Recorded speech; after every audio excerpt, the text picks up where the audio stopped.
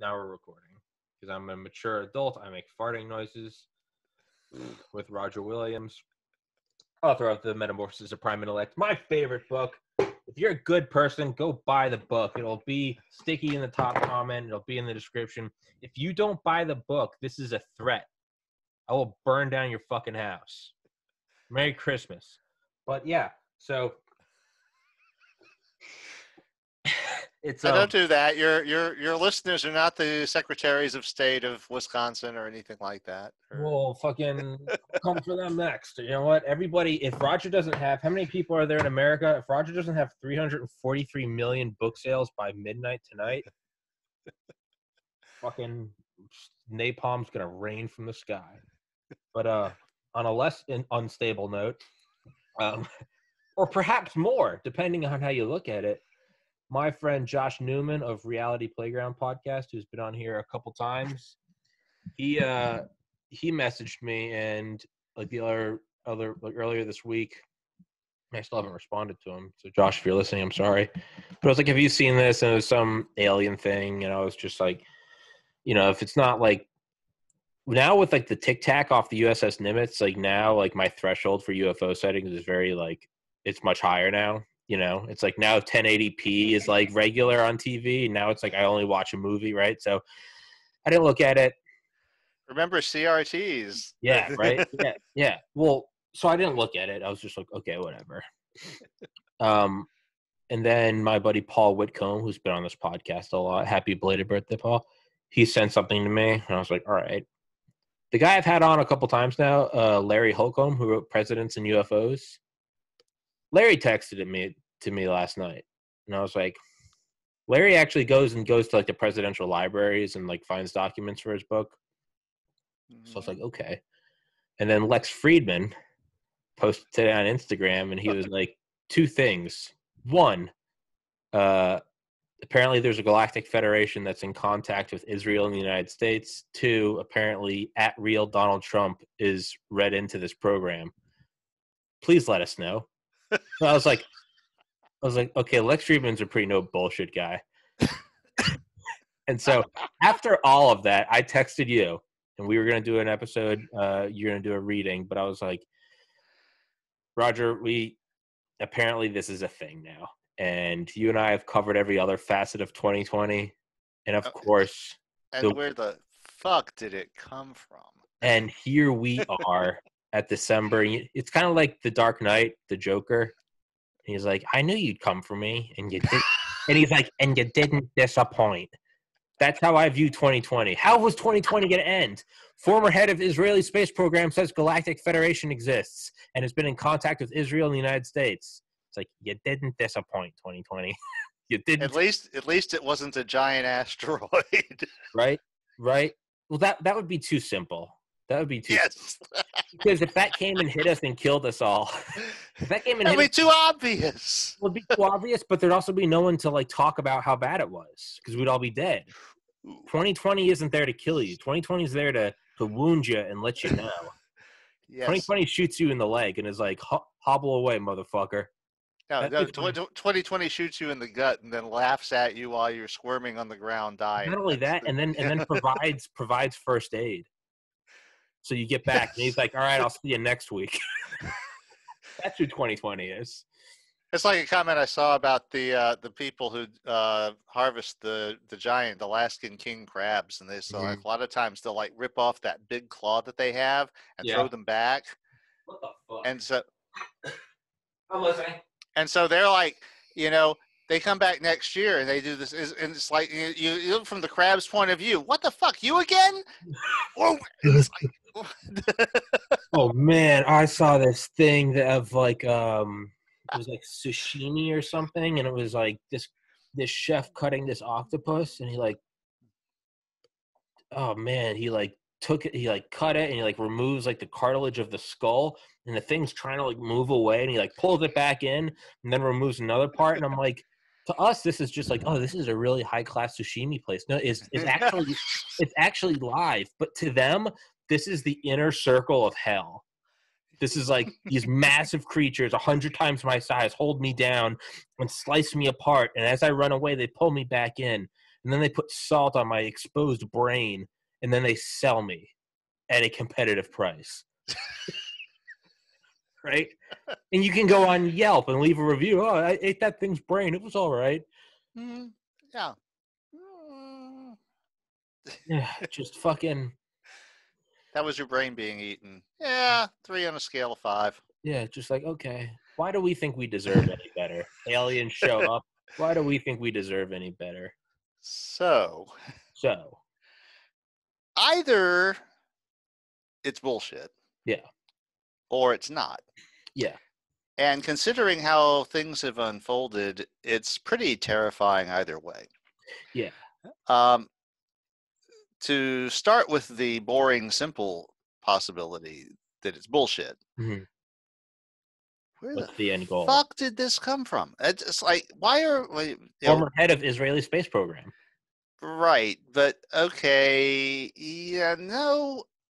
Okay, so far we're getting this from one guy that we assume, but is not like off his meds or something. Well, don't forget, a couple years ago, Honorable Paul Hillier, Paul Hillier, former head of the Canadian Defense Department, came out and said, and he even did an AMA on Reddit a couple years ago, and everyone was making fun of him. But he was very he's all there. He's got his faculties. He's like, there is a federation of advanced civilizations in the galaxy, and humanity is not. We're kind of quarantined to this planet because we have not evolved past like murder and destruction and exploitation. Like that's the limiting. Like you're not allowed to leave your solar system if you still do that. But he said it just very, very matter of factly, and people were like, "What are you smoking?" And he was like, "No, there's it's this whole federation," and he's like, they respect free will. Like they're not going to force themselves on you, but like you can't come into the galaxy if you're like, guns blazing. And everyone kind of made fun of him. But now that's now that's two.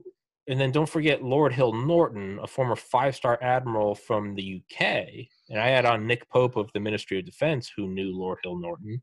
Talks about how Lord Hill Norton was like, I believe we were being visited by like a whole array of extraterrestrials. So is it just one, or is it? Well, that brings us to the other possibility that it's not bullshit.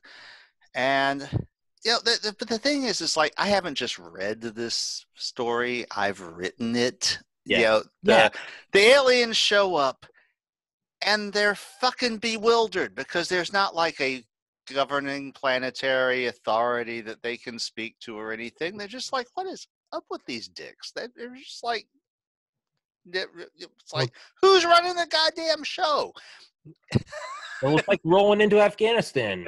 It's like you have the central government, but really you have a bunch of warlords. It's like a fucking fractal. It's like at every level, there's no fucking governing authority. It's like you get down to the level of ants in a sugar cube, and it's like no one's running the show. But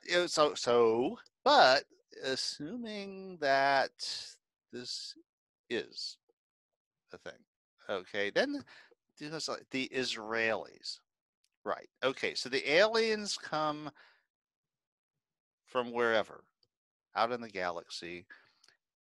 Presumably, they don't bring a political map of the Earth with them, and so they're sitting out beyond the orbit of the moon or wherever, looking at this place going, what do it's like, how do we approach this? Yeah. It's like, how do the fucking Israelis get involved? Because this is like, okay, so you've got like 160 different bodies that think that they're governing one quarter of this, this or that postage stamp. And it's like now, and they've got really like, if you start to figure it out, like if you're an alien and you have no fucking clue about the history of mankind, well, you can kind of figure out the places that glow in the dark at night might be important. Yeah. And you might figure out that there's some places that have more of those than others. And you pick a few people up and give them probes and whatever you do and figure out, okay, so you start to figure out the situation. And you're going to figure out at some point that there's 4 or 5 really big regions of the earth that have the big dick energy. That are the power. Okay. Yeah. And Israel is not one of them. No, but what they said is it wasn't Israel. It was they know the United States, and the reason why I think he even included Israel is because it was the Israeli head. But what he said is United States and Israel. So if anything, it's the United States, and then here's our little brother Israel. But but the other thing they said is the way that they phrased it is that Donald Trump knows about it. To me, that almost gives it more credence because, of course, 2020. It's not like right. It's not like in. I'm going like it's like. Not the government knows about it, or Mulder and Scully know about it, or or there is a confederation of government. Yeah, really, what this does is the only way that this is remotely believable is in a kind of Stargate SG-1 situation. Sure. Where they went for 10 fucking seasons with all of this extraterrestrial crap going on, and the general public of the earth knew nothing about it. Sure. And I remember thinking it was the thing is I didn't experience SG-1 the way most people did because I don't pay for television. So I didn't see any of the series until Hulu jammed the whole thing. And they released one year each month. So so it was a season a month for 10 months. And that was like for the there was a bunch of us in the comments on YouTube or on Hulu rather. It was like that's that first Saturday that month that was blown. That whole weekend was done because there's like 21 episodes. But that was a great way to see it because you resolved all of the arcs and shit and saw all the complicated stuff happening. But I still remember being, around the middle of the season 2 going, there's no fucking way they're keeping this secret from everybody this long. I mean, it's just not, seriously? Yeah. I mean, it rolled with it for the dramatic potential and all, but really? Yeah. So, it's like, so this Galactic Federation is like, so they're like, what, they came here in UFOs? It doesn't specify any of that. No, it's, I think it's kind of implied though. But maybe there's actually a Stargate buried in the bottom of Cheyenne Mountain. I fucking hope. I would. If that was true, I would just die on the spot because my soul would just say, "We've been actualized. This is the climax of my being." I would just dissolve into Buddhahood. There's nothing else to do. Yes, there's nothing else to do, and I would just I would be a pile of sand. Except to get conquered by the Gwald. Yeah, right. But the way I look at it, and isn't it great that I'm wearing my hoodie, my Alex Jones hoodie I made? And I saw that. It's got a whole rant of just him screaming about aliens, and it arrived today, and today is the day we're doing this episode. But it's actually very cozy.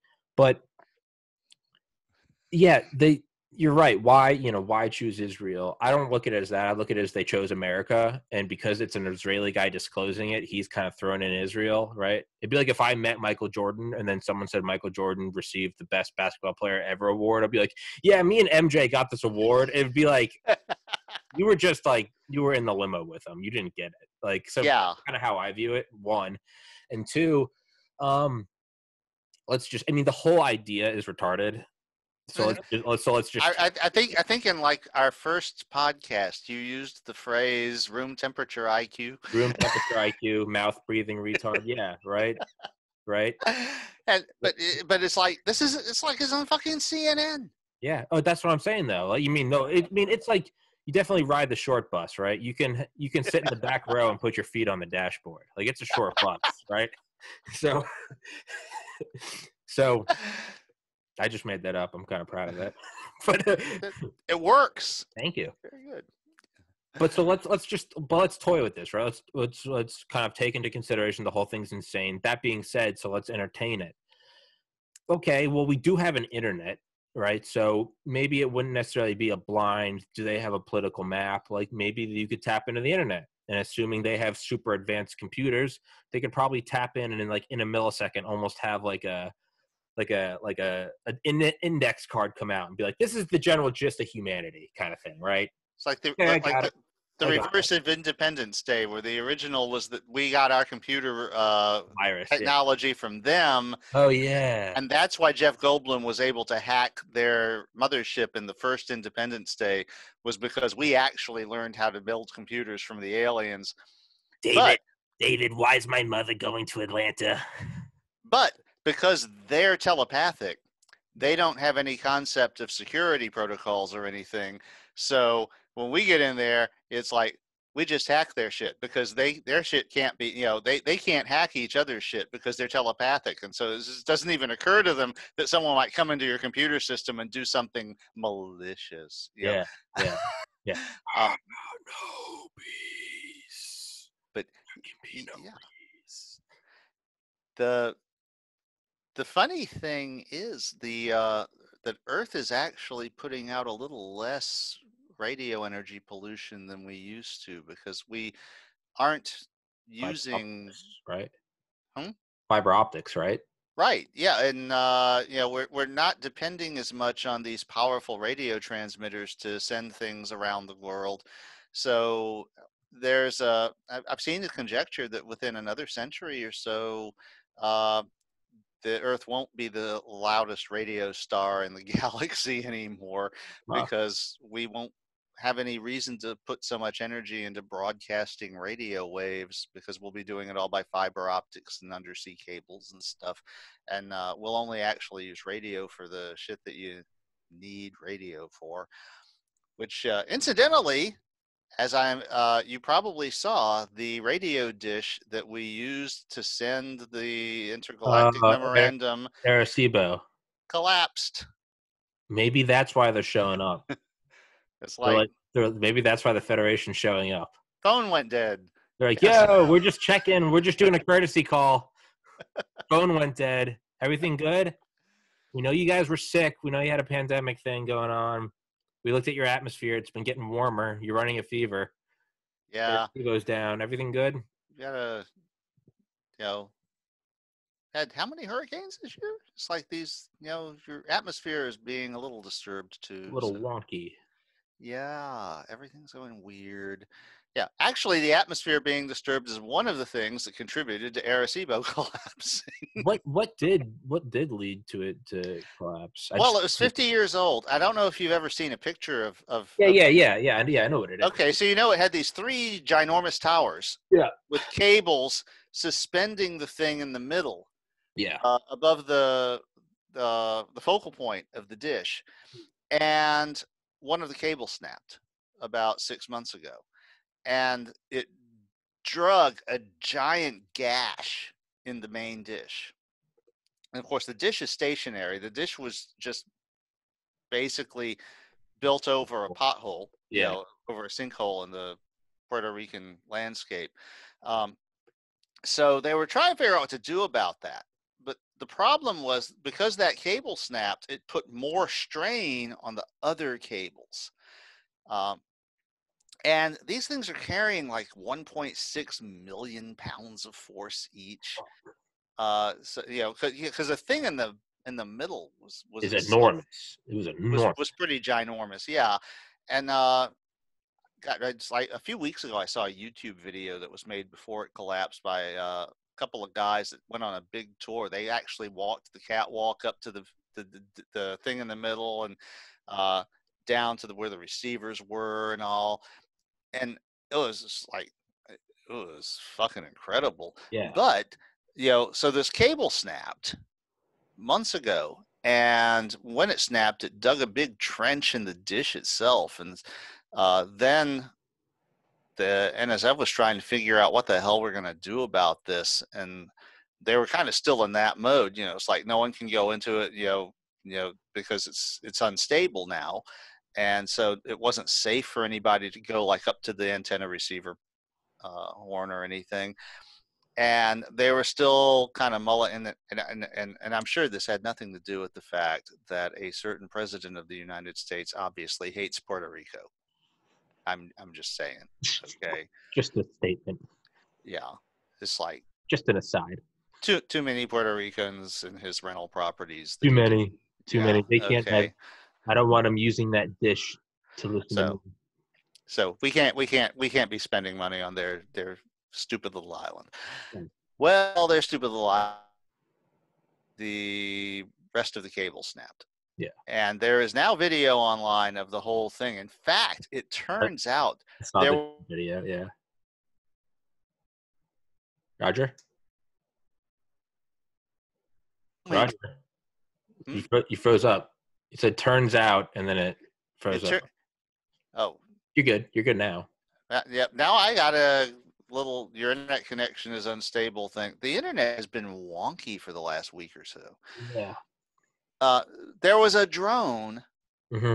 Aerial quadcopter drone. Okay. Yeah, I watched it. Monitoring the cable at the time when it snapped. No, when it pulled, when it from its mooring point. Yeah. It was like, that doesn't happen every day. Yeah. No, that was awesome. It was awesome that it was covered. If you look at some of the videos of the things, it just looks, the things holding, they just look something like, they look like something that doesn't move, just like a big, like a. Well, they're not supposed to. Yeah. And then you see it just like, whoom, and you're like, that's a lot of force involved. Yeah. Scott Manley, who is a big YouTube channel guy, had an episode where he went through it frame by frame. Yeah. As the video as the drone footage unraveled and the show it's like, and here's like the one cable that had not started unraveling, that was pristine, and then looking at it at a quarter speed, you could see the one started, the one ripped loose, and then this last one that was pristine now is holding all of the tension, and then you can just see it start to unravel and throw the paint off and the coating as it's starting to come apart. Yeah. And then it's like, oh, fuck it. Fuck. You're right. That's what that cable is saying. It was just like, fuck it. Fuck it. I'm out. Stage left. Yeah. I'm out. Free fall. Yeah. So we need to build a bigger one. The Chinese already did. Yeah, I know they have that big but that's kind of old. It's not new. Oh no, the Chinese just built one in the last couple of years. It's bigger than Arecibo, but it doesn't transmit. Yeah, that's the Chinese caveat, is it's built. The thing is, so it doesn't work. Well, it can't do all this radar shit that Arecibo did. It's like all these pictures of asteroids that are about that big and all that. They've been able. That was all radio. That was all. A lot of that was Arecibo. Mm-hmm. It's like you send out a 1 billion watt pulse. Yeah. And get the returns back, and through really fancy math, they can reconstruct these pictures of little teeny things. You can't get that with optical telescopes. It's because you can't do the really fancy math, and because you're not getting this. It's weird because radio frequency, even millimeter radio signals, are such a much longer wavelength than light.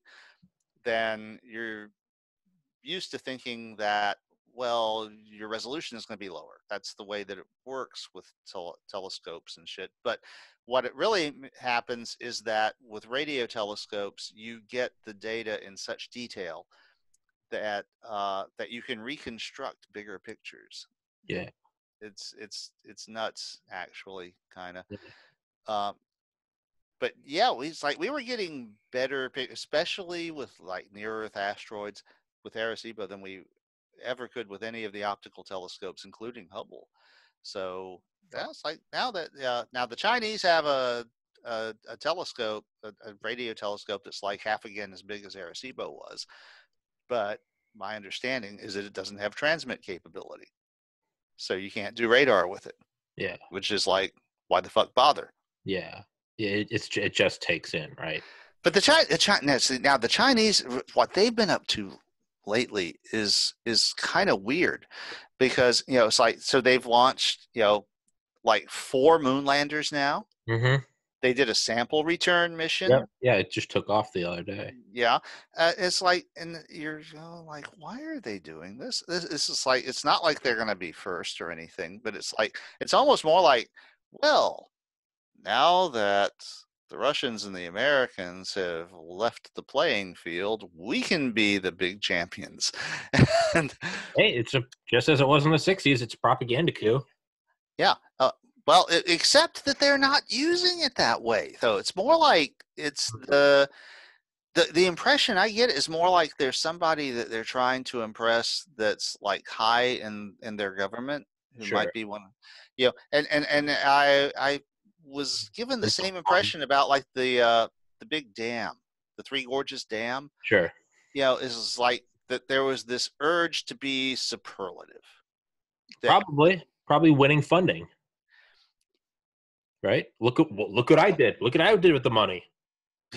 But really, really though, they could, because they control all aspects of the economy and they can remove money from private corporations. Every corporation in China has to have at least one CCP board member, and they can withdraw money from one place and put it to another place. And that's their sort of tactical. That's how they can push things that aren't profitable, like the Belt and Road Initiative. It might be that. It might be someone trying to play that system from within, just for their own gains. They want a higher up spot. Well, the impression that I was given was that there was someone very high up that everyone's trying to impress.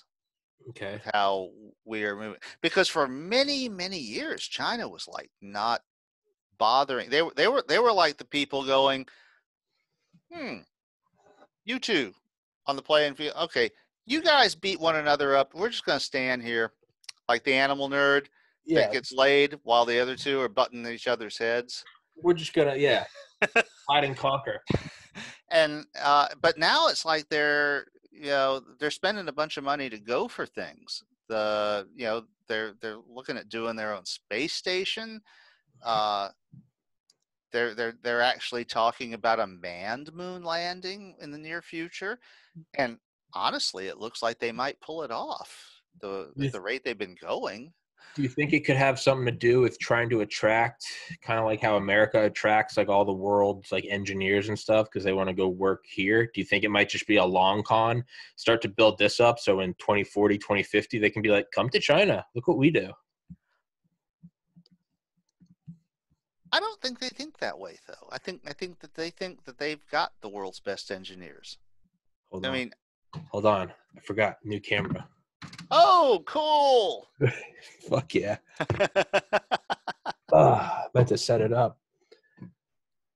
But this is what I don't like is it's high up, so I'm looking at you, but it doesn't look like I'm looking at you, right? Yeah. Well, I had the same problem when I was like reading off the other monitor here. Yeah. And then I'm like that, and I didn't like the way that came out. Yeah. Yeah. I wish it could be. Yeah, what you wanted is to be like right above the screen of your computer. Yeah. Because you're going to look at the image on the screen. You're gonna. Yeah, I'm gonna looking at your sexy face and put some books under this thing. But I'm still not looking at you. I need to figure that out. Yeah, you're still looking down a bit. Yeah, I need to figure that out. But I did get a tripod for it instead of trying to balance it. I mean, the image looks great, though, right? Oh yes. Well, I mean, at my end of the internet connection, I'm looking at a. Yeah, that's true. Anyway.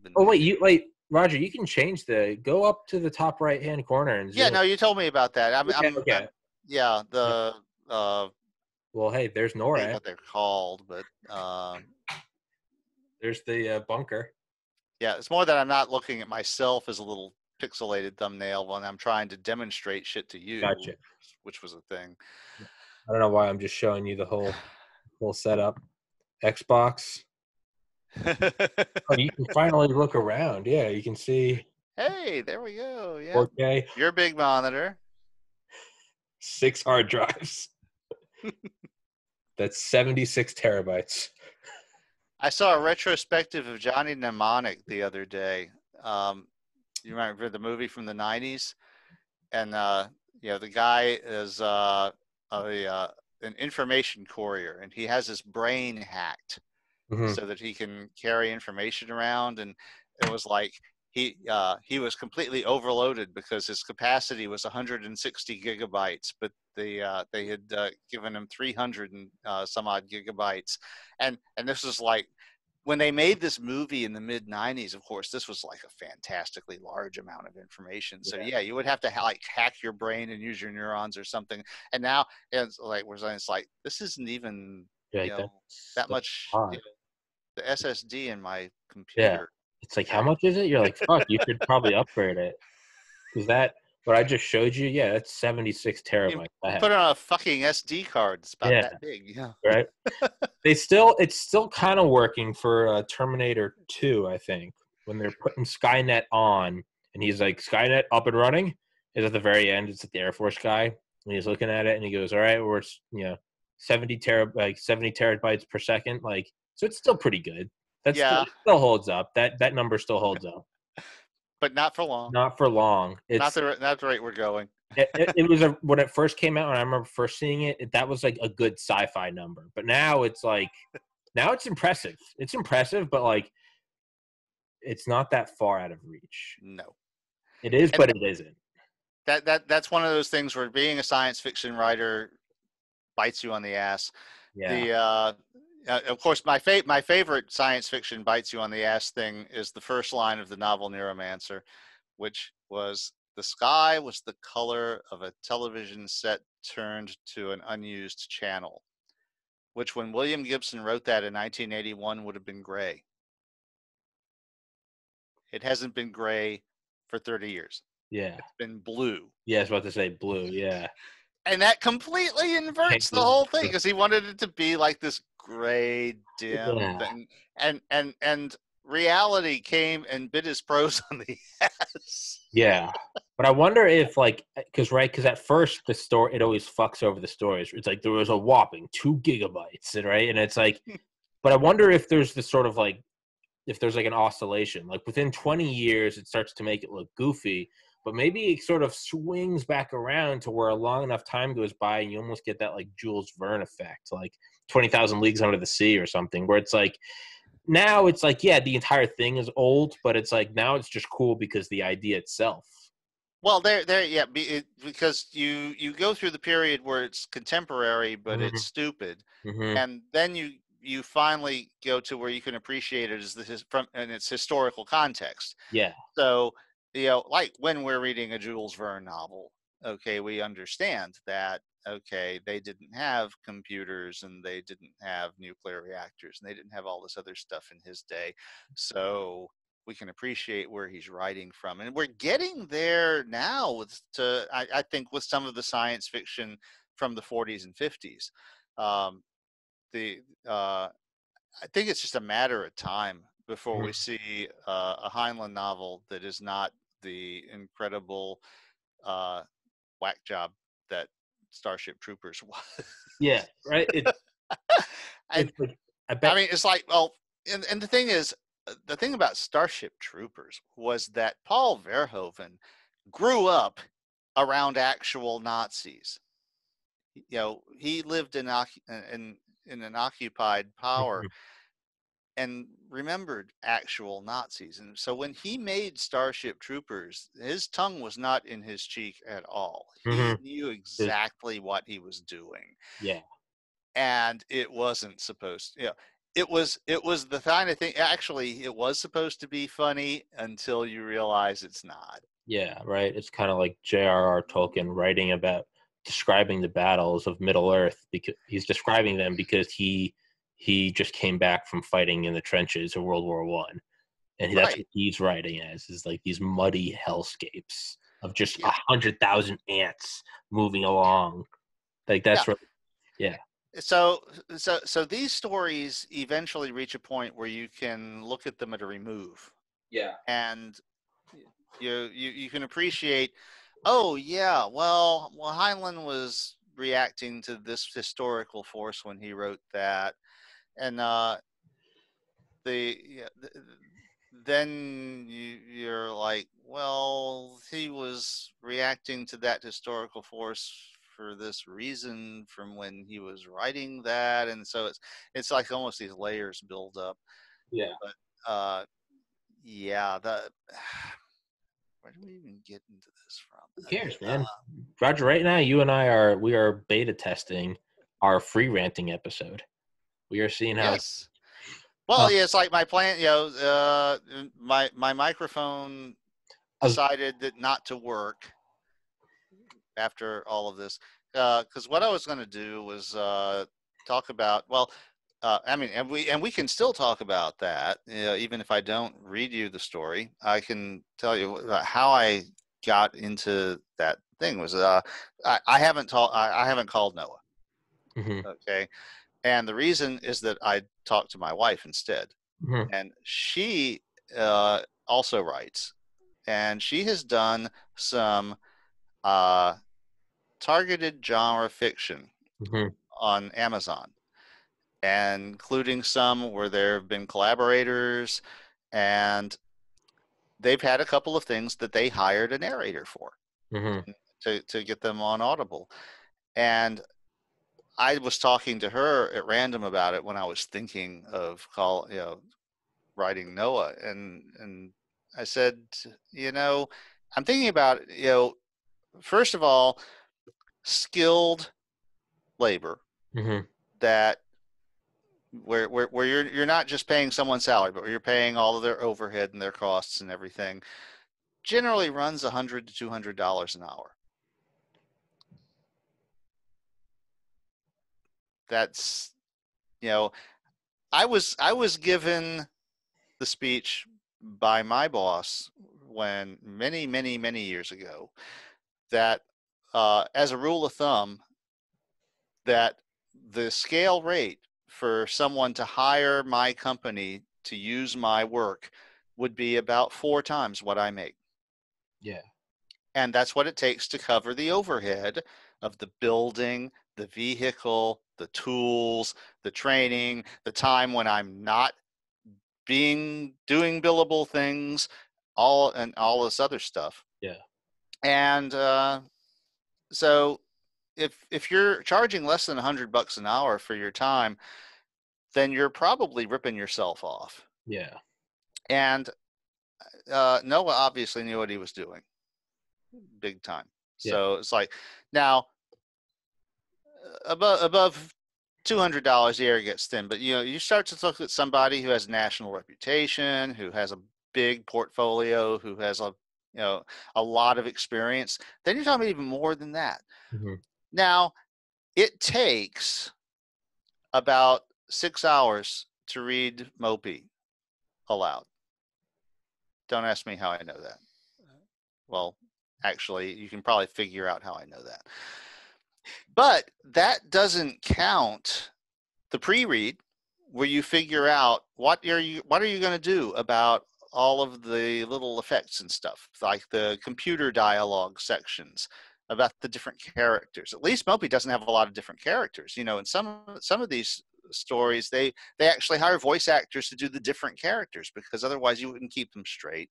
That's not a problem for Mopi, at least. But you've got to go through it, make sure you know how to handle all of, because I'm a very visual writer.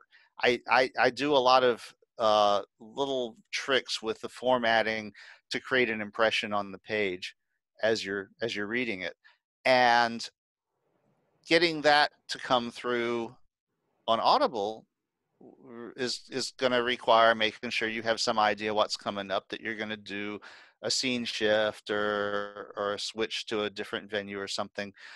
In the story that I was planning to read you, there is a shift between the present case and a series of things in the past that are converging on the present. And so in the original story, there was a horizontal line.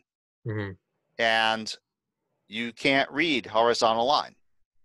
So I was thinking about it, and I had to read the story. I actually read the story aloud several times to myself so I could hear how it sounded, and realized the best thing to do at those points was to say present day.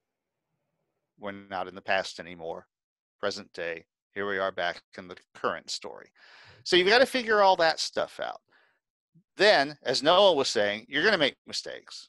You've got to listen to it after you've done it, make sure that everything is correct. Because I'm like that myself. It's like the idea of just reading it and spraying all the mistakes out and saying, fuck it, this is the author, is not me. I'm perfectionist is not the right word, but I don't like to deliver a crap product. Yeah. If I leave a mistake in there that is obvious, I'm going to hear that motherfucker every single time I listen to it myself. Yeah. So, so you got to go back, redo the things that need to be redone, apply any of the audio stuff. So you're talking about 20 or 30 hours of skilled labor to turn the Metamorphosis of Prime Intellect into an audiobook. Yeah. So like what, 60,000? Well, I think he added a zero in there, but it would be in the order of $2,000 to $6,000. Wait, 10 hours at 200 an hour. It's 2,000. And you're doing 30 hours. I'm a moron. He added a zero. Yeah, you would be looking at between $2,000 and $6,000 most likely. And the thing is, the book brings in between $2,000 and $3,000 a year. Sure. So $6,000 to have it turned into an audiobook is not a thing that's going to happen, which means that if it gets turned into an audiobook, it's going to be because I narrated the fucking thing myself. That's the only way it's going to happen. Yeah.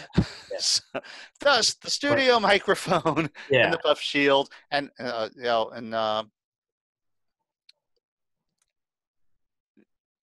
it's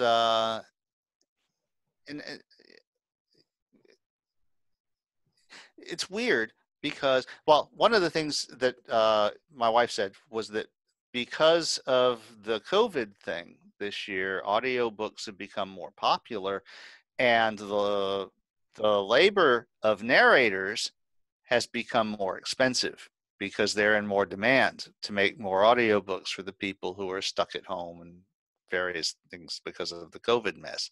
So that's another thing. Yeah. Yeah, but you also got to think, and this is obviously, I don't give a fuck. You do what you do. I don't get that. I'm not seeing anything from any of it, so I don't give a fuck. I've read it. I like it. But for me personally, like, if you put it on Audible, I bet so many more people would discover it, and you'd probably be making more than $2 to $3 a year. Roger, I have to piss really badly. I haven't even made it 45 minutes.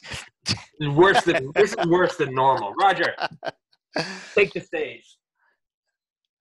Okay, so the Metamorphosis of Prime Intellect is available on Amazon and all of the usual booksellers. But if you want a paper copy, please consider buying it directly from lulu.com, Lulu.com. They are the original publishers who actually print the copies, and they have to charge you the same amount because of the way that the contracts are written. But because they are the original publisher and they don't take Amazon's cut, I get a lot more of the money. So, as you can hear, we're thinking about doing some of my other works. You can catch up with some of the other stuff that I've written on my private little repository website, localroger, LOCALROGER.com. And on that site, you'll see that a lot of my things are on Smashwords and Goodreads and stuff like that. I think it's the Smashwords ones. There's one that you can set your price, and you can set your price to 0. That's fine with me. The reason that we did that is that my wife warned me that my site would get delisted from the search rankings if it looked like I was doing duplicate content, and they delisted me anyway. So one of these days I'm going to go back to just hosting it myself, but I haven't yet. So anyway. Bastards. I want to ask you about your microphone because I'm thinking about investing in I've got all the memory I need. Now got 76 terabytes on the desk, and I've got 25 in EMP shielded NORAD. Okay. Audio Technica. And what is the thing in front of it? What? That? No. The other thing you showed me. Oh, that's a puff shield. What is a puff shield? It's to stop. Like a bit? Yeah. When that yeah. Okay. Yeah. Because the thing on the microphone isn't really large enough to stop, like if you a blast of air, and as we naturally do when doing certain consonants and stuff, and the larger puff shield is about stopping that. So the way you would normally deploy this is you would have this here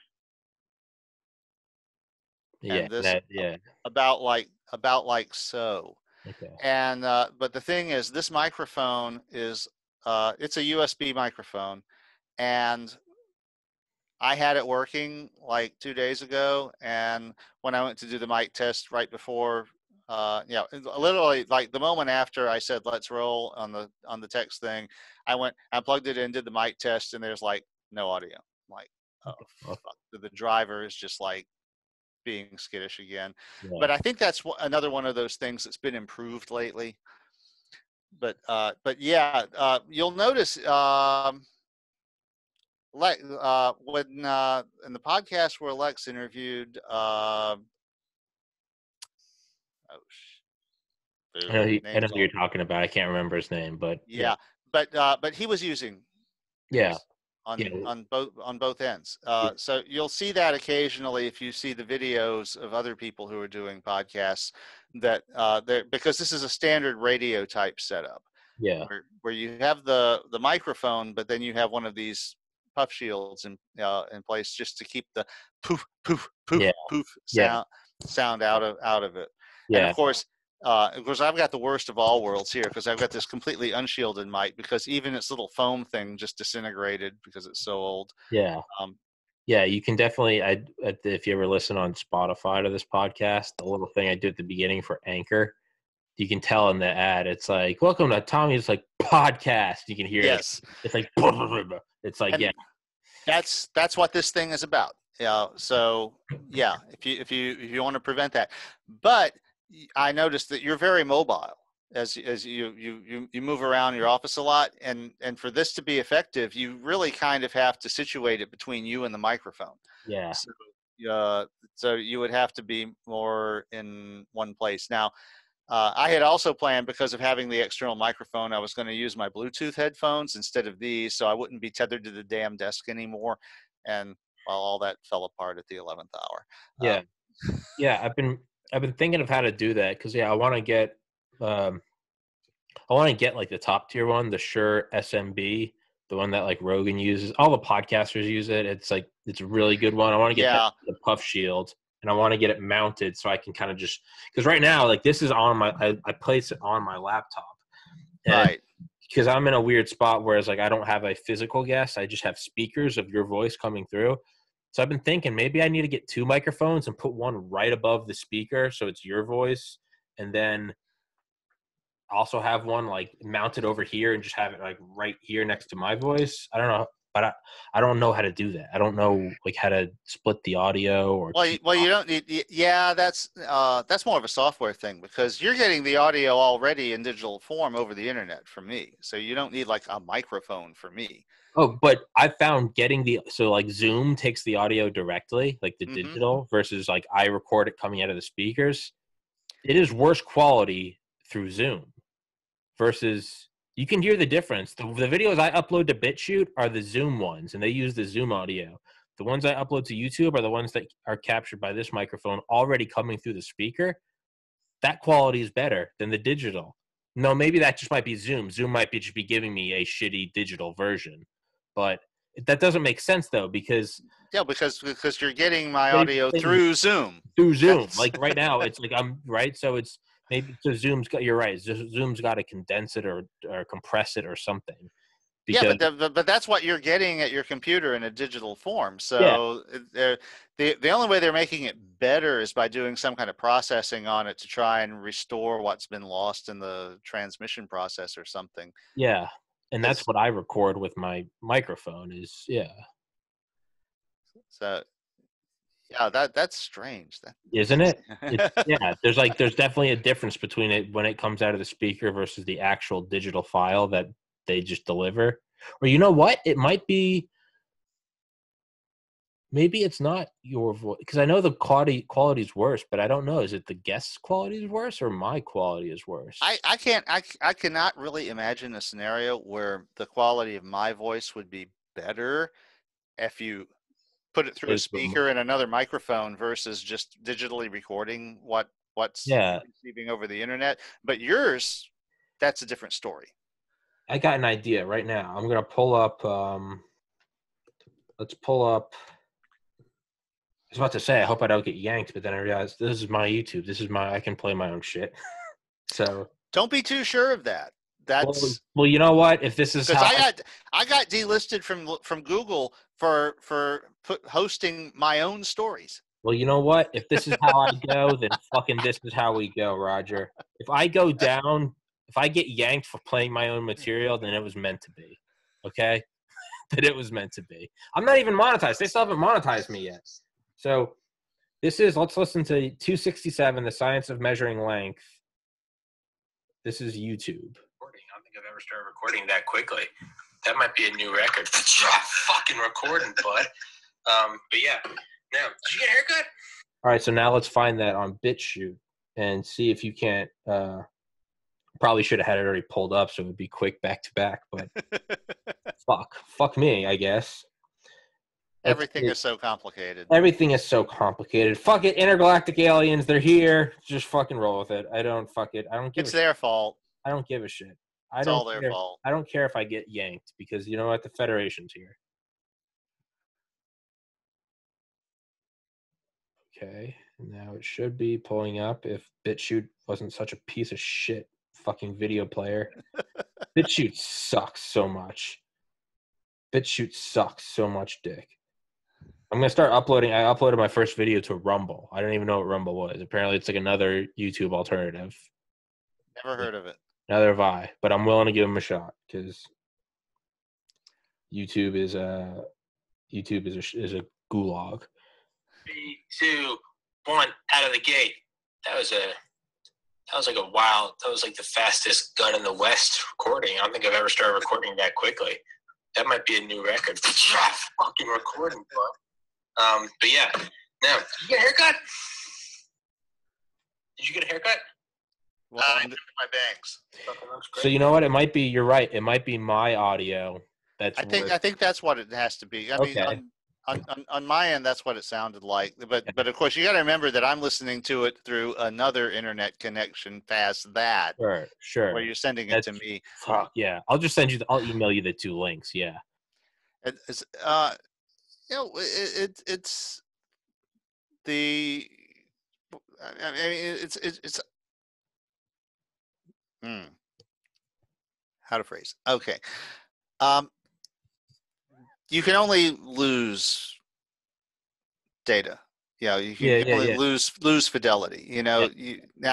You can do these fancy AI things that they're doing now to try and restore fidelity. Yeah. But what that does is it also introduces a bunch of artifacts, and it's not the actual original thing anymore. It's some artificial intelligence's impression of what the original thing should have been. Yeah. But yeah, it's like I suspect what you got going there is you've got a room with really crappy acoustics. Yeah. Okay. And that comes through. I was like, that was what I was hearing in both of those was a lot of reflections, from the walls. And that's also true of this room that I'm in, but I'm reducing it. The main thing that I have that is keeping it to a dull roar is the fact that this microphone is 2 inches from my mouth. Mm-hmm. So that means that the crap reflected from the walls is a lot less loud than the original sound. Yeah. But like if I was using the microphone in the computer, which a lot of people do, a lot of your guests have obviously done, and you can hear that they're like in this boom, boom, boom echo chamber. Yeah, they're in a big room And that's just because they're even in a normal room. If you're 2 feet from the microphone and then the walls are 10 feet from you, then the sound that gets reflected off of them is a significant fraction of the loudness of the actual sound that you've made the volume for. Okay. What makes this work is that the loudness, the amplitude is turned down a lot because the microphone is 2 inches from my mouth. So that means the reflections from the walls are a lot. The fraction. A small fraction of what I'm intending to pick up. But it means I have the exact opposite of the puff shield. It means you're getting all of my puffs and poofy at full, the stomach growling and and gurgling noises in my full volume. And so should I be holding it like right here? Well, can you hear it better? Is my voice higher fidelity if I hold it right? Actually, it is. Really? Okay. So then I need to. But you're also puffing more noticeably. Okay. I can hear the puffing more, which is why you need the puff shield. So what you should actually probably have is one of these stupid things, and just and get it mounted and just have it.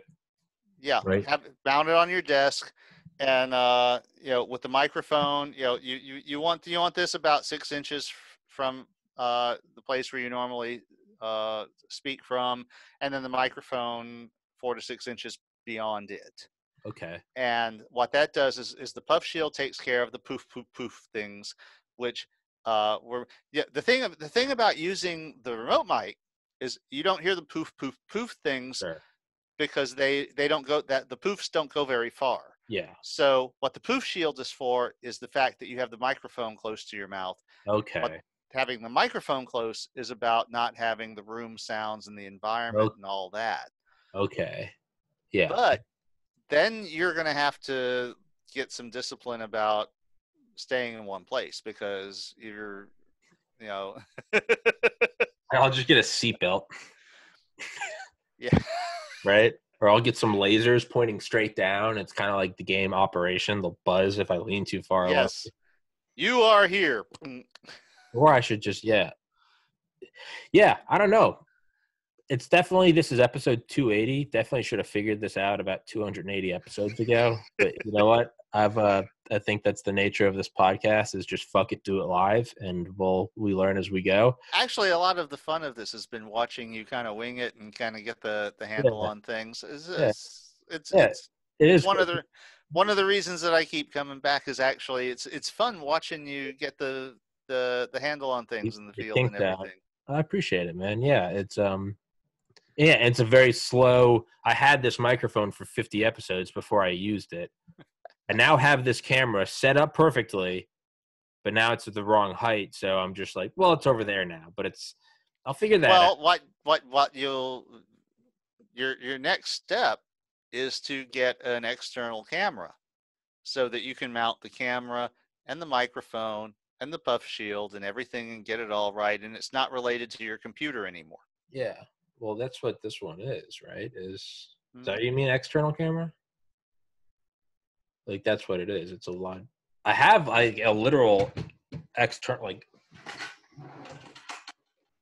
I have a GoPro.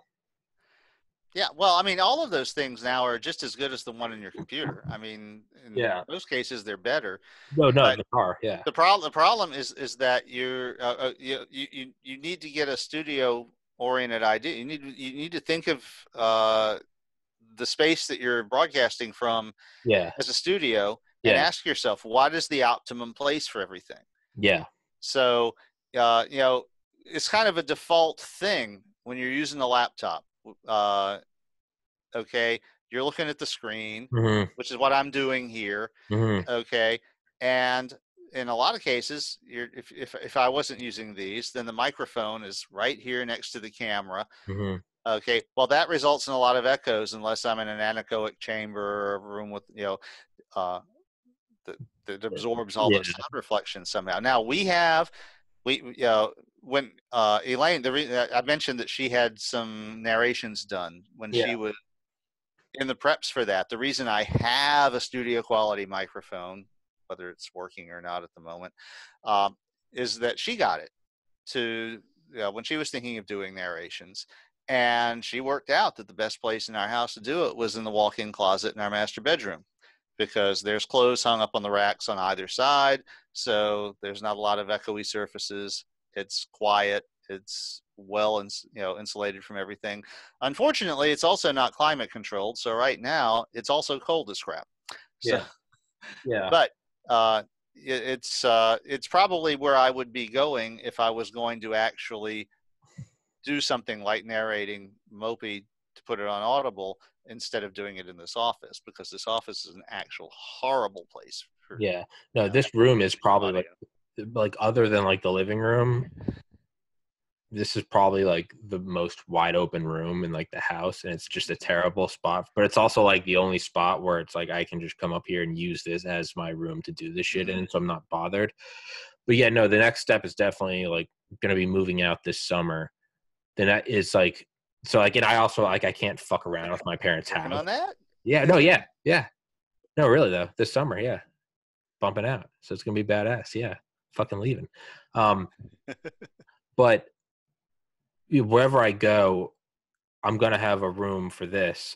I'll probably just end up getting like a 2-bedroom place. But what I want to do is I want to get something where I can put all that fucking absorbing shit on the walls. I have been told by someone who was in a position to know that moving blankets make really good sound absorbing things. Really? Yeah.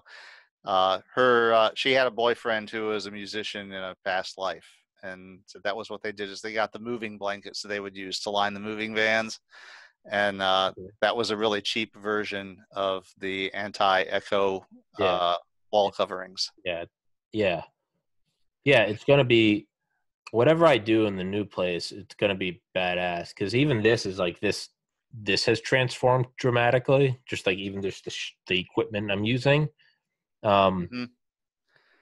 It's, I can't wait to have like a room that I can just throw balls in and do it with. Is well, Mitzi hooked you up with a lot of that shit, didn't she? Yeah. But I would say what you're going to need to do is, once you bring the microphone close, then you're going to need the puff shield. Mm-hmm. That means you're going to need to actually have like a fixed place where you sit to do your part of the thing. Then you're going to have to figure out where you want the camera and the display that you're using, so to show you to your guest and that you're looking on. Because like you said, right now, you put the camera at the closest thing that you can, and you're like this, and it's jarring.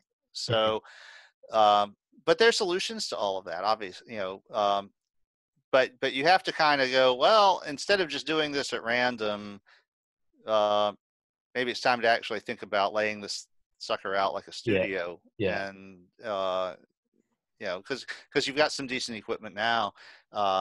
It really, it's not necessary when you're just doing your laptop. Everyone kind of understands that you're just doing your laptop and that your voice is bouncing off the walls. I mean, I've seen like fucking late night show, in the last, in the COVID era, when, they some celebrity, and it's like, they're obviously just using their laptop and their voice is bouncing off the audio is terrible. Yeah. It happens with Joe Rogan's guests. He'll have on like Matthew McConaughey or like Jon Stewart. And you're just like, it's just such a weird departure from like studio quality. And it's like, wow, it's noticeable. And the thing is that there is a technology to improving on that. So and I'll be honest, I didn't know about these things. I don't fucking know. That was my wife who did all that research. I've always seen those and just not known what they are. Well, and that's the thing, is because when you put the microphone closer to your face to get rid of the environmental influences, so that your voice dominates, but then also you start getting the poof poof poof things, and that's what the poof filter is for, is to get rid of that when the microphone is that close to your face. It's definitely, I've come to think about like this whole setup I have, like a desk and a couple shelves. I've come to think of it as like this like single organism, because at first it was just the laptop. and then it was a microphone, and then the laptop went on cooling fans, and then I got a couple externals, and then I made like NORAD, which is like it's like brain. Not really. It's like it's its long-term memory, right? That's like its cerebellum or something. You did your hard drive fetish. Yeah, which is awesome, right? So those ones in there, and then ones up here I showed you. Actually, fuck it, I'll connect this and show it to you. You will like it. So it originally like I have all those ones in NORAD, but it's a bitch to take out every day. Mm-hmm. So now I only update those once a week, and so instead I have the ones on the desktop. And why is that image like yellow?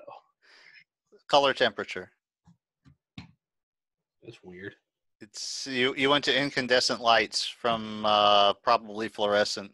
Yeah, no, I mean I turned all of them on earlier when I had it on. Whatever, not important. And so I have all these, right?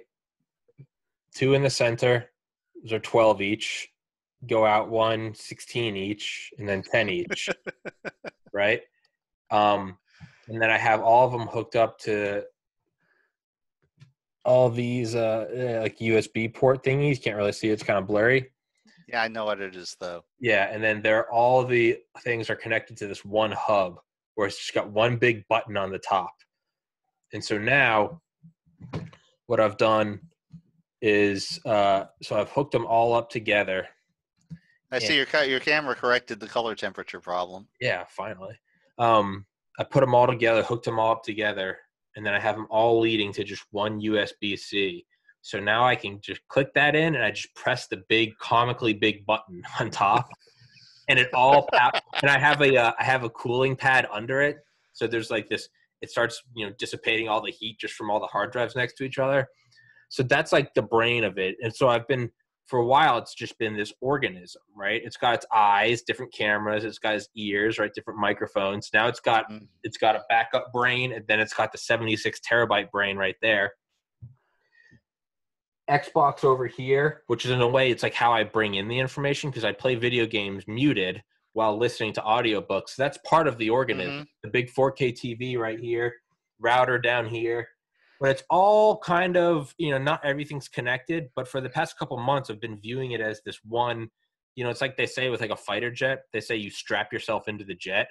In a way, it's like I come and I sit in here and it's like I lock into this whole thing, whether I'm like extracting the information. Have you looked behind me recently? Yeah, all this shit. It's but yeah, it's so I've been looking at all this as just one organism. Yeah. This is what happens when you've been doing that for 30 years. Yeah, I know, right?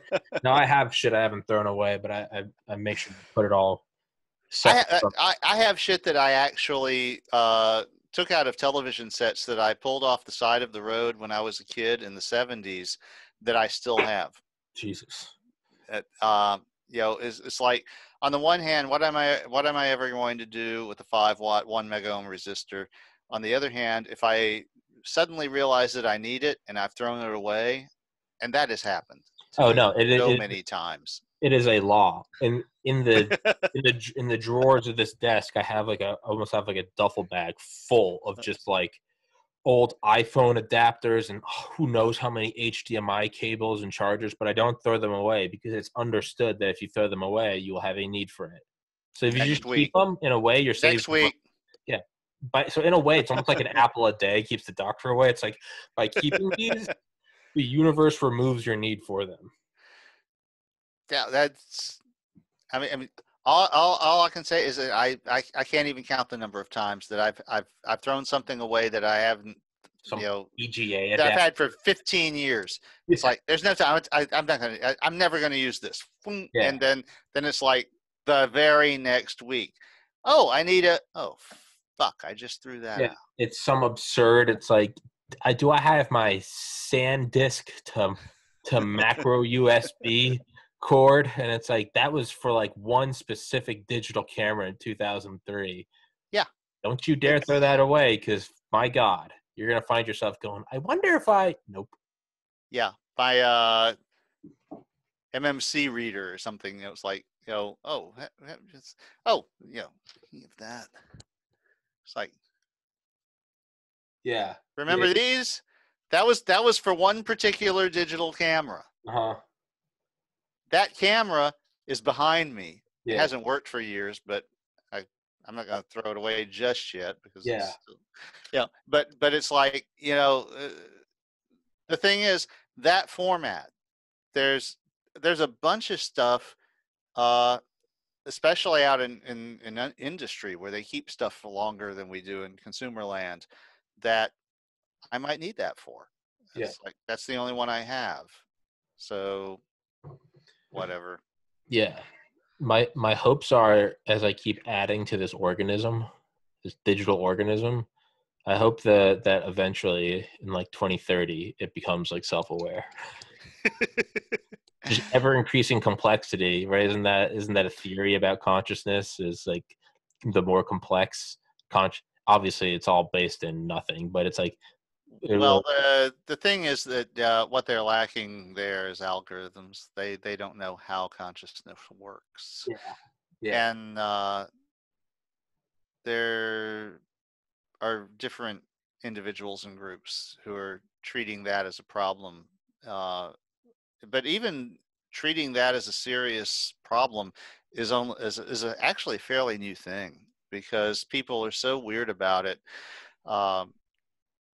Just the idea that consciousness is a solvable problem. That machines can do. There are people who are just like actually literally religiously opposed to the idea that it is possible at all. They think this is some special thing that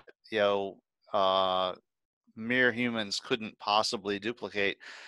And I'm sorry, it's like, to me, I call bullshit on that, because human beings are made of matter. And that means that matter is capable of expressing consciousness. And that means we should be able to put together an assemblage of matter that also expresses consciousness. That should be a thing that is possible. I mean, we do it through childbirth. Yeah, well, I mean, they have this idea that there is some strange, weird ectoplasm that science can't detect that is being. That I don't. I don't go for that. That's, we can do it. We don't know how. We just know it's just like we don't know how yet. That's but we didn't know how to build a computer at all 100 years ago. Oh yeah, no, sure, no. Man will never fly, right? It's in fact, this is close to the 100th anniversary of the computable numbers paper, I think. Really? Which laid the foundation. That was Alan Turing's seminal paper that laid the foundation for everything computer related ever. Oh. I want to say he did that in the 20s. Yeah. Fuck. Because I know it was in the teens that they were doing the they were doing the futile thing to unify math that turned out to be such a laugh. What the hell was that? That was like I said, names of things go out of my head. If I don't prep for a topic, then I know what I'm talking about, but I don't know what to call it. But there was a big drive to like prove that all of math, starting with arithmetic, was self-evident, that it proved itself. And they ended up doing the exact opposite. This was like the thing with non-Euclidean geometry. They wanted to prove that Euclidean geometry was self-evident and that it was complete and pure. And when they went to prove this, they ended up proving the exact opposite, which is that other geometries are possible. And not only that, the universe we live in is not Euclidean. What does Euclidean mean? It basically means the system of postulates and theorems based on what you think of as like 2- and 3-dimensional pure Cartesian coordinates, where like parallel lines never meet, things like that. Okay, and in the real world, it turns out that lines that are parallel can meet because space is not flat. Mm-hmm. So basically, Euclidean geometry is a geometry of space that is completely flat and doesn't have any curves or bumps or interruptions. So there are no black holes in a Euclidean universe. Mm-hmm. So the basically all the stuff that you were taught about the angles of a triangle add up to 180. Well, there's a good one, because that's not even true on the surface of the Earth, because the Earth is a sphere. Mm-hmm. Flat earthers notwithstanding. Um, the the ancients thought that geometry was pure and beyond reproach. They had a lot of weird ideas like that, but what the thing is that if you were coming from the 4th century BC and discovering these ideas and making them work together, then it was almost like a religious epiphany how well all of these mathematical ideas work together. And so they formed the idea that this must be the fundamental truth of the universe. Yeah. And of course, it's a little more complicated than that.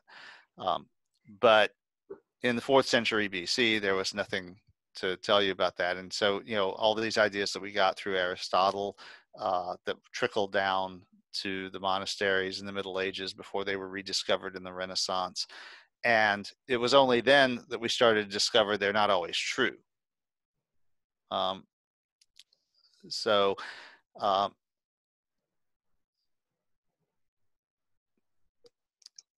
well, that was deep. Yeah, I've always heard that. I've always heard Euclidean, and I never knew what it meant. Well, Euclid is one of the guys who did a lot of the major shit for geometry back in ancient Greece. Mm-hmm. And so he's up there with Aristotle and Socrates and those guys. What's the thing from him? Pythagoras, of course, the Pythagorean theorem about the James. Okay, the Pythagorean theorem that works in the context of Euclidean geometry. Okay. So it turns out that the Pythagorean theorem does not actually work in real space. Yeah. Because real space is curved. It's not, it doesn't. In fact, it doesn't work on the surface of the Earth. Yeah. Because the Earth is not flat. It's curved. So you can have, if you draw a triangle whose vertices are 90 degrees apart on the equator and the other one is at the North Pole, then the angles don't add up to 180. They because it's on a sphere. I'm just this happens every once in a while, but right now I'm getting it. Do you ever just really realize like the Earth isn't sitting on anything? Huh? I mean, not that the knowledge. I mean, it's kind of the way I described it is like, when like a plane's taking off and you kind of get that like lurch in your stomach, but then once the plane's at cruising altitude and you're just kind of chugging along, you fall asleep, wake up, have a Diet Coke, you use the restroom. You don't really think anything of it, right? You might need to put your hand on a chair as you move down the aisle, but but you're still flying, even if you're not feeling that stomach churning up, we're lifting up. Yeah. It's like we don't feel that right now. We just feel like normal Earth. But that doesn't mean it's like we're any less flying. And whenever I think about that, I start to get this weird balancing sensation that like it's almost like if I kick hard enough, I can like push the Earth away from me, like I'm in space. I can tell you the best way to get that sensation is a lot of marijuana, a fucking big old pop brownie. Well, that doesn't hurt. That But what I was actually going to say is to lie on your back and look at the sky during a meteor shower. Oh yeah. Like like the Perseids, one of the big meteor showers. If you can get it when it's really rich and you've got a meteor or two going every second, then you can actually get a sense of the Earth's motion through space. Yeah. As it is flying through the swarm of meteors. Oh shit! I didn't think about it. I'm just imagining. Oh, I've actually done that, and it is wild. yeah, dude, it's. I used to Arecibo. The reason I know that is because me and my roommate, we used to get high as fuck and watch this one video on YouTube called it's called Atacama. I think it's called like Atacama Desert.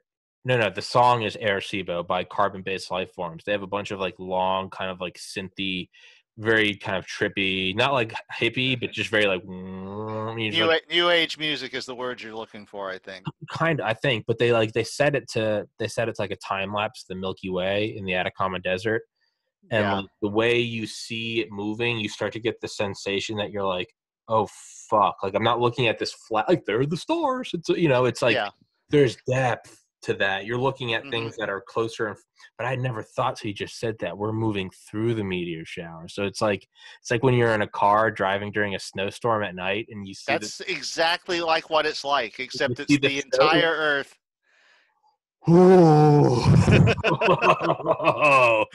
So you're just laying there and just and there's just feels like I don't know if you're familiar with the in fact now the word has left my head again, but there's a point in the sky that all the meteors seem to be coming from. Okay, and they'll tell you that they'll come to me in a second, but that's you can tell that's where we're going in the sky. Yeah, right. During a meteor shower, if it's a good rich one like the Perseids and a nice clear night, and now I'll tell you another one that freaked out a friend of mine. I'm still fucking trying to internalize this one. One of the other things is I have a 4-inch telescope, and years and years ago we took it out to this little New Age club that this New Age bookstore where we had a little reading group, and we took it out to just sort of show it off, and there was a couple of good planetary things going on at the time. But one of the things is that if you have a telescope that has significant magnification and you don't have an equatorial drive, then as you're looking through it, you see the stars moving like that. And that's the Earth's rotation. You're looking at the Earth's rotation as it sweeps the sky. And there was this one girl who was like, holy shit, when I pointed that out to her. Oh, no, dude, it's that realization you have, it changes. And for me, it has like such this profound impact. Just what you're describing as meteor showers. All of a sudden, we're moving through that, and then the realization that the whole Earth is moving. All of a sudden, it just like blossoms into every aspect of my life. It's like, what are countries? We're just on different spots of this big dirt ball, and it's like, what are different time zones? It's like these are just these. You start to almost see them projected on the sky, kind of like Mopey seeing the stars up there. It's like you see these projected time zones, and it's like, what the fuck is going on?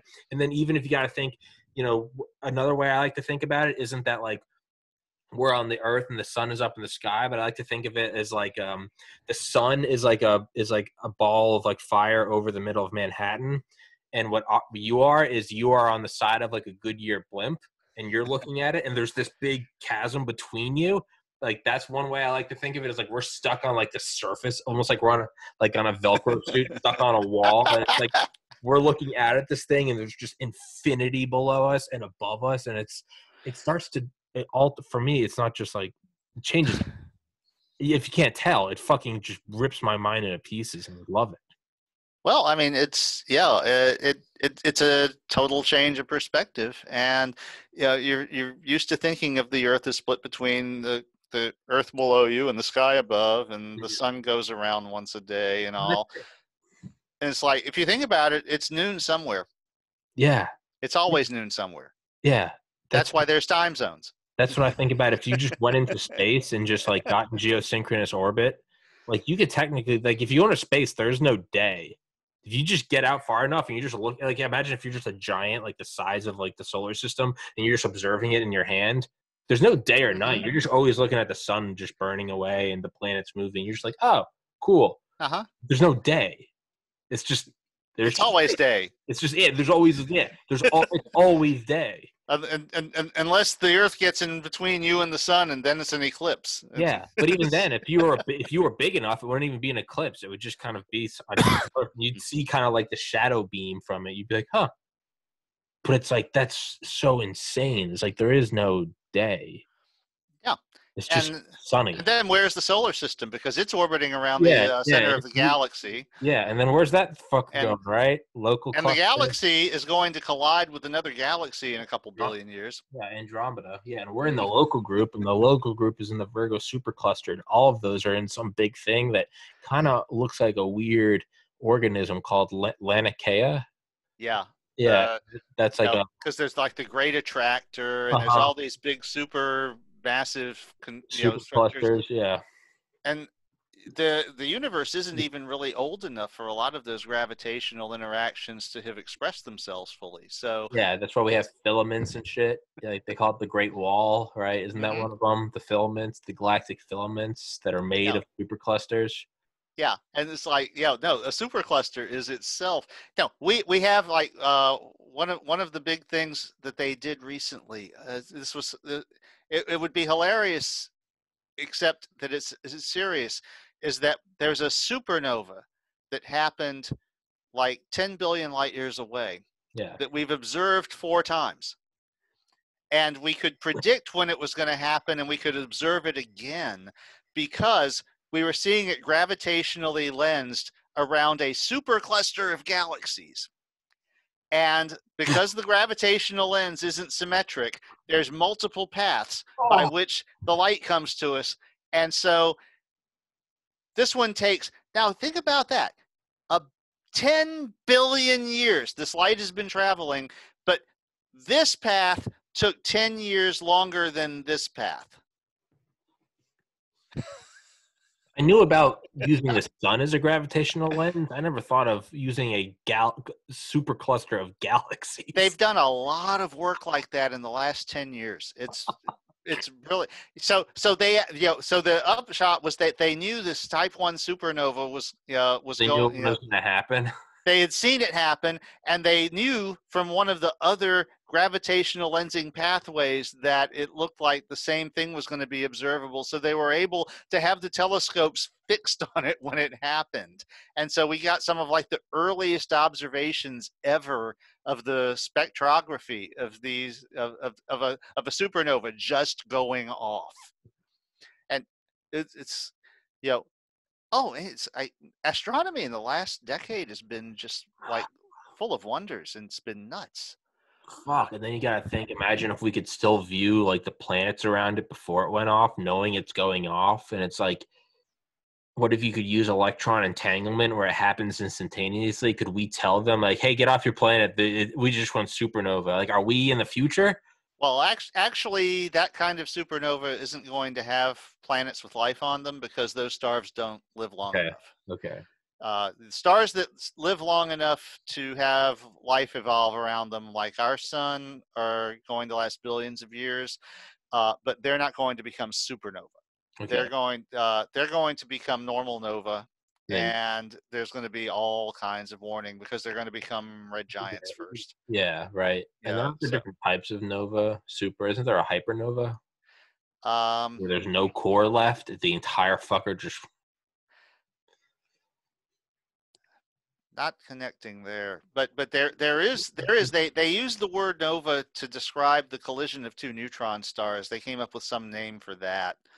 And that turns out to be where all the heavy elements in the universe come from that we couldn't figure out more than a few years ago where they were coming from. A hypernova is a very energetic supernova thought to result from an extreme core collapse scenario. In this case, a massive star collapses to form a black hole. So I guess also known as a superluminous supernova. So technically, it's still it's just a type of it's probably like a type 1A instead of a type 1. A burst 5 to 50 times more energetic than a normal supernova. So it's still a supernova. But that means that it's also a much bigger star, which means it's a star that didn't live very long, because the bigger the star is, the shorter its lifetime. Kind of like dogs. I was about to say, or like musicians, right? Right? The bigger this, right? The 27 Club, Kurt Cobain, Mac Miller, Jimi Hendrix, right? Keith Richards wants to have a word with you. Well, Keith Richards has clearly that's how we know that he is artificial, right? That's for that matter, Mick Jagger. Yeah, no, Keith Richards is definitely, or it just means when he does, or what if he dies at 70? Maybe that's just proof that he is actually of a species of gods that lives till 10,000. So 70 is technically still young. Or I think dying at 70 is off the table for both of them at this point. Oh, then 80, 90, whatever. 90. What if he dies? But that might just be proof that Keith Richards is of a god tier race that lives to 100,000 years old. So dying at 90 is still actually young. Or they're either vampires or zombies. That's not entirely out of the realm of possibility. And I like where your head's going. I'm doing the Netflix DVD jamming thing right now of the True Blood series, which it is fantastic, and it's hilarious because it's set in Louisiana, so it's there's part local color and part local hilarity. It's like, no, I've been to Shreveport. It doesn't look like that. I should have pulled this up earlier. Might as well read it now, right? Former Israeli space security. We're 2 hours in. Here's the topic. Well, fuck it. You know what? This might just be why Roger and I need to stick to topics. Former Israeli space security chief says extraterrestrials exist and Trump knows about it. This is on NBCnews.com. A galactic federation has been waiting for humans to, quote, reach a stage where we'll understand what space and spaceships are. I think we understand. I thought we met those criteria. Yeah. So now the Federation's moving the goalposts. They're like, well, we're like, we have them. No, we have a space shuttle. Look at our like I said, I didn't just read this short story. I wrote it. They're moving the goalposts. They're like, well, you don't know what space is because now Arecibo is broken. So technically, we're like, that's some bullshit. We've had it though, and they're like, nope, broken. You can't join. Yeah, and it's you don't have a working Arecibo. Sorry. You notice the garbage patch floating above the Earth in orbital space? That, it's like, I think we've been spacefaring for a while now. We've littered a lot, yeah. The former Israeli space security chief has sent. I mean, that's it. If you've polluted a place, then you own it. Moon, Mars, ours. That's ours, shit, dude. Venus too. We have garbage on Venus. Goddamn fucking right. Actually. And then, we never landed anything. Oh, I don't know. Yes, we did. The Russians landed on Venus. I'm not talking about Venus. I'm talking about Jupiter. We've crashed. We crashed. They've burned up, though, right? Yeah, we crashed shit into both Jupiter and Saturn. Pluto, we just flew by, right? Yes, Pluto, we just flew by. But we crashed the Cassini-Huygens? Cassini, yeah. We crashed Cassini into Saturn.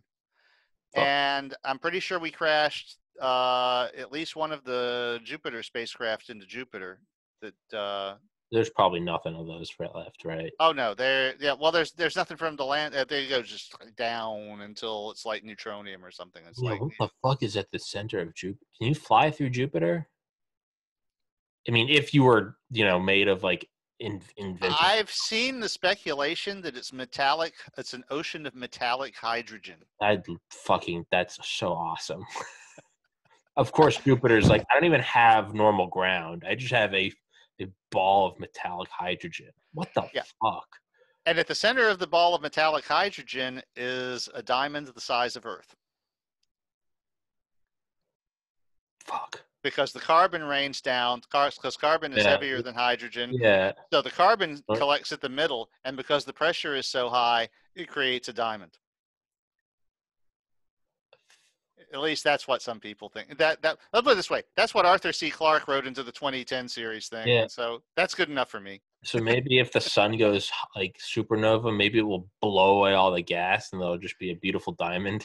Yeah. Well, actually, what happened in 2010 was Arthur C. Clarke had the alien monolith turn Jupiter into a star by making it more dense so that it would be able to undergo fusion, even though it's not quite big enough, so that Europa could have land-based life. And in 2064, one of the things they find is that there's all these massive diamonds all over the place from the original core of Jupiter having been blown out during the explosion. I love that story of like alien life came to the solar system and they collapsed the giant planet known as the sun and said, "Let there be light." Mm-hmm. I love that idea. That's like, yeah, they just. I hope this is how it turns up. That this is what's happening.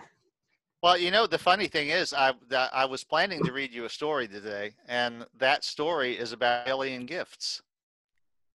Really? The name of the story is The Fifth Gift. Well, that's what we're gonna do the next episode then. I wanted to talk. I'm trying to pull up the article. I wanted to talk about. Well, no, we talked about what I wanted to talk about, so I'm happy with that. But I felt like we needed to get this episode out while it was still 2020. Yeah, well, it's topical. Yeah. So yeah. Normally, I don't really give a fuck about. I wouldn't push back a normal episode with you, but I was like, you know what? I just want to, on the off chance that the thing happens. And I also saw you managed to snag a best-selling author to take my slot on Pearl Harbor Day. So, because you texted me at noon, it's like we're gonna see you at 5, bitch, and then at 2 o'clock you texted me and it's like, can we reschedule for Wednesday? Oh no, Jerome Corsi. Yeah, no, I had him on. I had him on at 1. Yeah, I had him on, and and then I had on before you today. I had on Ben Westhoff, who wrote Fentanyl Inc., which is a good book. And tomorrow I have. That does sound good. Yeah, it's very good. I can't remember his first name. Burton, who is a CIA counterintelligence agent, and I got to finish that book up tonight, and I have him tomorrow. But yeah, Monday it was just like 1, 2, 3, and I was just knocking out these books, and I was just like, I didn't want to do an episode, cause kind of what you said, not perfectionist, but I don't want to put out shit. I was like, I don't want to show up on a Monday evening and be like, "What's up, Roger?" and just kind of like, I'd rather not do an episode than do a shitty episode. I got to a point where I was like, I just need to sleep. I'm with you. So, yeah. But so anyway, it takes me about half an hour to read the story. So if you are interested in hearing about alien gifts, since that is kind of the topic of today's podcast, I'll go ahead and do it. Fuck it. Let me go take a piss and then let's do this. All right. I'll follow it up then. Yeah. Okay.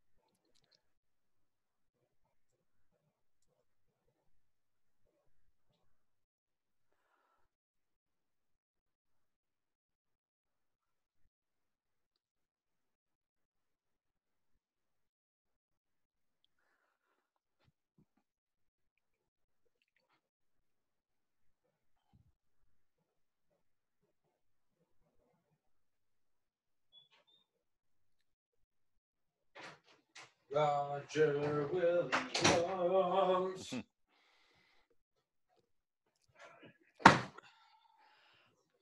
Okay. So this story has a little bit of a history. I originally wrote this in the 1980s, and through multiple moving computers, lost it. And in 2005, I reconstructed it and published it on Corrosion.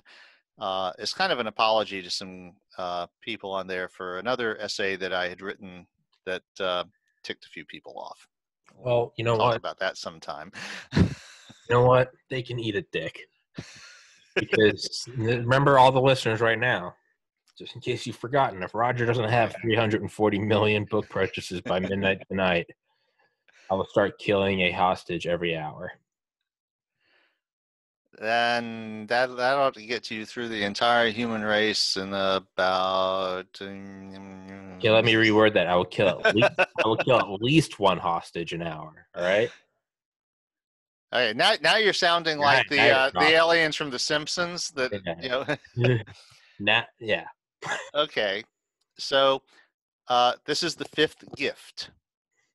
Originally published Saturday, August 20th, 2005 on corrosion.org. August 20th, 2003. That was like my third week of high school. Not that you asked. Okay. So, making a new tunic reminded me of how far I had to go. I was using a lock stitching awl, which was a manufactured artifact, and waxed cotton thread, which was not of my own making. The leather was mine. I had killed the pig, skinned it, and tanned its hide myself. I had colored it with soot and vegetable dyes, but I had used a razor knife to cut it. More technology. One day I would have to take up flint knapping. I wanted nothing to do with the world of other humans or their tools, but my childhood was spent working toward the PhD I would eventually receive in physics, not learning the survival arts any hunter-gatherer would take for granted. Still, I had made much progress. I sowed and I planted. I kept my own seasonal calendar. I hunted and I preserved and prepared my own food. I built and thatched my own small cabin. I did not use electricity or refined fuel. It was a calming way to live, and I was more physically fit than I had ever been. It was almost possible sometimes to forget that I was never really alone. But while I was making my new tunic, the phone rang. The Iridium satellite phone spends its days connected to a little solar panel that keeps it charged. It's the one bit of high technology I cannot get rid of. If it were ever to ring and I were to fail to answer it, I would not be the only one to die. I'm here, I said irritably. The helicopter is on its way. Be ready. An hour later, I was flying, an old dream of men we have managed to turn into a terrifying bore. The pilot and guards didn't know who I was or why I had been summoned. They had only been told to kill me if I offered any resistance. But if it isn't Daniel Boone, Agent Smith said mockingly as I jumped out. I waited for the chopper to be gone before answering. I take it there's another one. Of course. Why would we annoy ourselves with your troublesome presence otherwise? The first gift. The first time I had met Smith and Jones, I was still young enough to be idealistic and patriotic, and their offer to let me help my country seemed like a wonderful opportunity. After I signed all the forms and passed the tests, I was taken to this remote and nearly empty facility in Idaho, where I became the 9th person in the entire world to learn of the gift. It had been left outside the door of a farmer who lived near Indianola, Mississippi. It was an artifact, a solid cubic box about 20 centimeters on a side and with a small array of pure copper posts sticking out of one face. It came with a small booklet written in a dense, confusing mix of technical jargon, maths, and attempted explanations in several human languages. None of the other 8 people who knew about it could make sense of this instruction manual, but I found that it made a certain kind of weird sense to me. I had been working on the problem for a week when I learned that the family who had received it were all dead. It wasn't the kind of thing I wanted to know, but it impressed on me the seriousness of what I was doing. The aliens call the box a matter generator, but we'd be more inclined to call it a matter duplicator. By connecting switches and potentiometers between the copper posts, it was possible to make the box mark off 2 cubic rectangular areas of volume. Make a certain contact, and these areas would be isolated within perfectly reflective fields. They could be expanded or contracted by altering resistances between the other posts. As I worked out the user interface, I built a little control panel for it. It was actually a clever way for the aliens to do things. Instead of trying to build controls we could use, they built us an interface we could attach to controls that made sense to us. It could also be automated. Once you had made the contact that established the shielded volumes, if you made another certain contact, the contents of the first volume were copied to the second. The machine copied metal, plastic, steel, and diamond with equal ease. Copies of copies of copies of copies were indistinguishable from the originals at any magnification, even using techniques like X-ray crystallography. The machine would also make copies of itself. The copies worked exactly the same way the original did. Smith and Jones wanted to know where the copies came from. The instructions were quite clear on that. Once you penetrated the alien jargon, they were created whole. The matter was not taken from some other place in the universe. It was made by the matter generator. The generators also didn't seem to require a power source. They were powered by whatever first principle generated the copies. Nor was there any obvious limit on their use. A single such device could yield an endless stream of oil, fresh water, cool air, or any other commodity of interest, not to mention an endless stream of perfectly manufactured goods based on a single carefully built prototype. It did have limitations. It wouldn't copy living things, although it would copy dead things and food. It wouldn't copy certain intensely radioactive elements, and it would copy any radionuclide to its most stable and common isotope. Copies of bits of wood emerged containing no carbon-14 at all. Copies of old radium-dialed wristwatches did not glow. Copies of chemical high explosive did, however, explode quite normally. The matter generator itself seemed to be made of ordinary enough matter, which was presumably why it was able to copy itself. Chemically, it was a hard semiconductive ceramic material. If you drilled into one of them more than a couple of millimeters, it would stop working. But no matter how we destroyed them, there was no indication of dangerous energy stored within. The electron microscope revealed a very detailed but wholly mysterious structure at nanometer scale.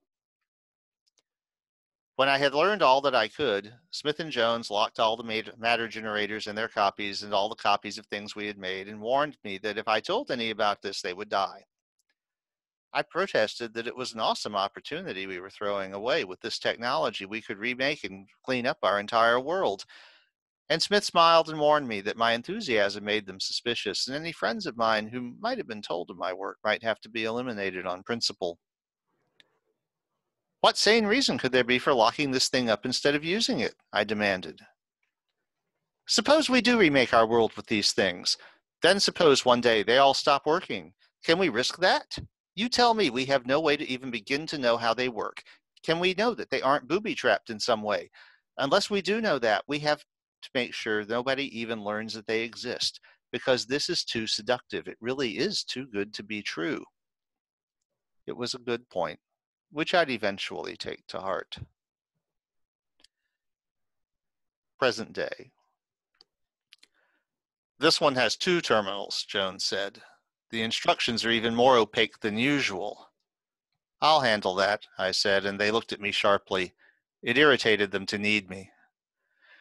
This one was found in the central square of a village west of Veracruz, Mexico.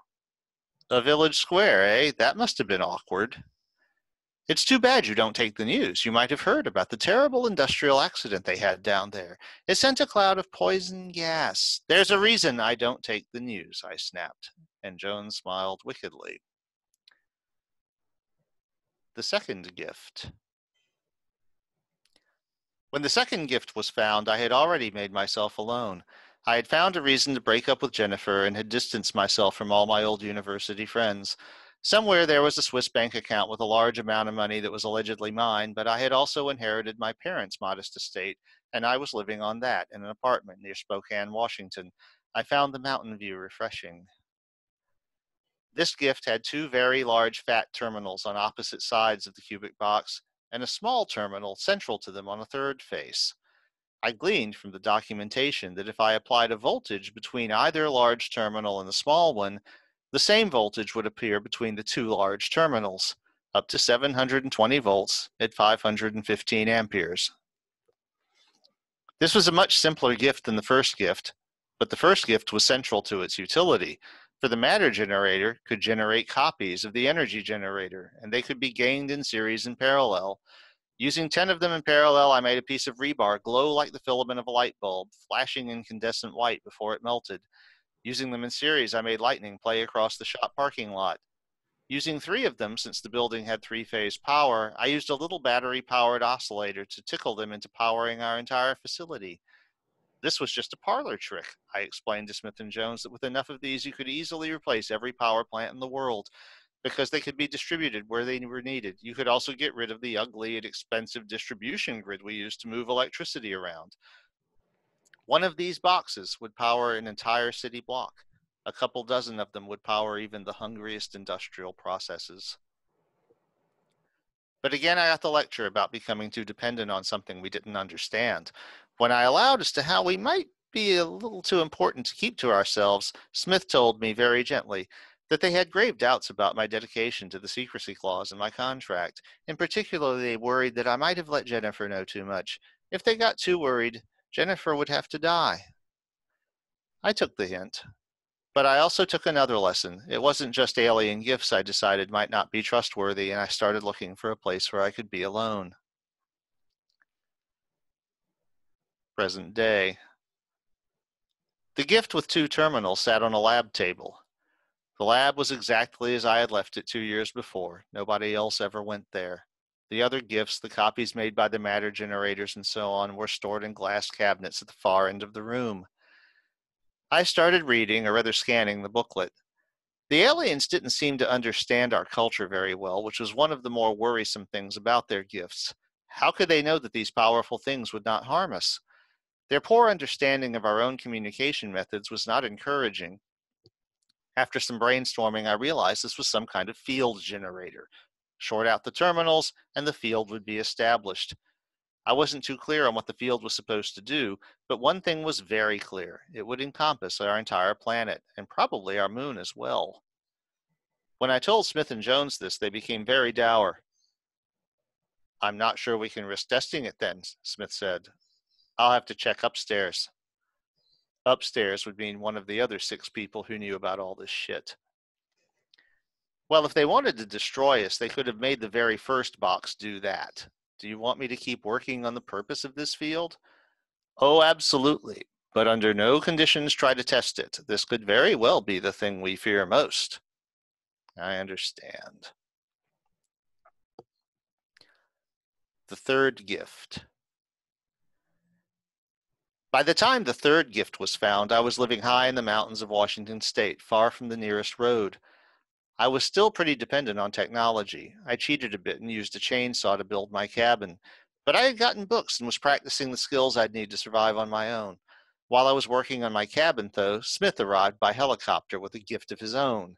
It was the Iridium phone with its solar charger. He allowed as to how a bit of solitude might help my demeanor.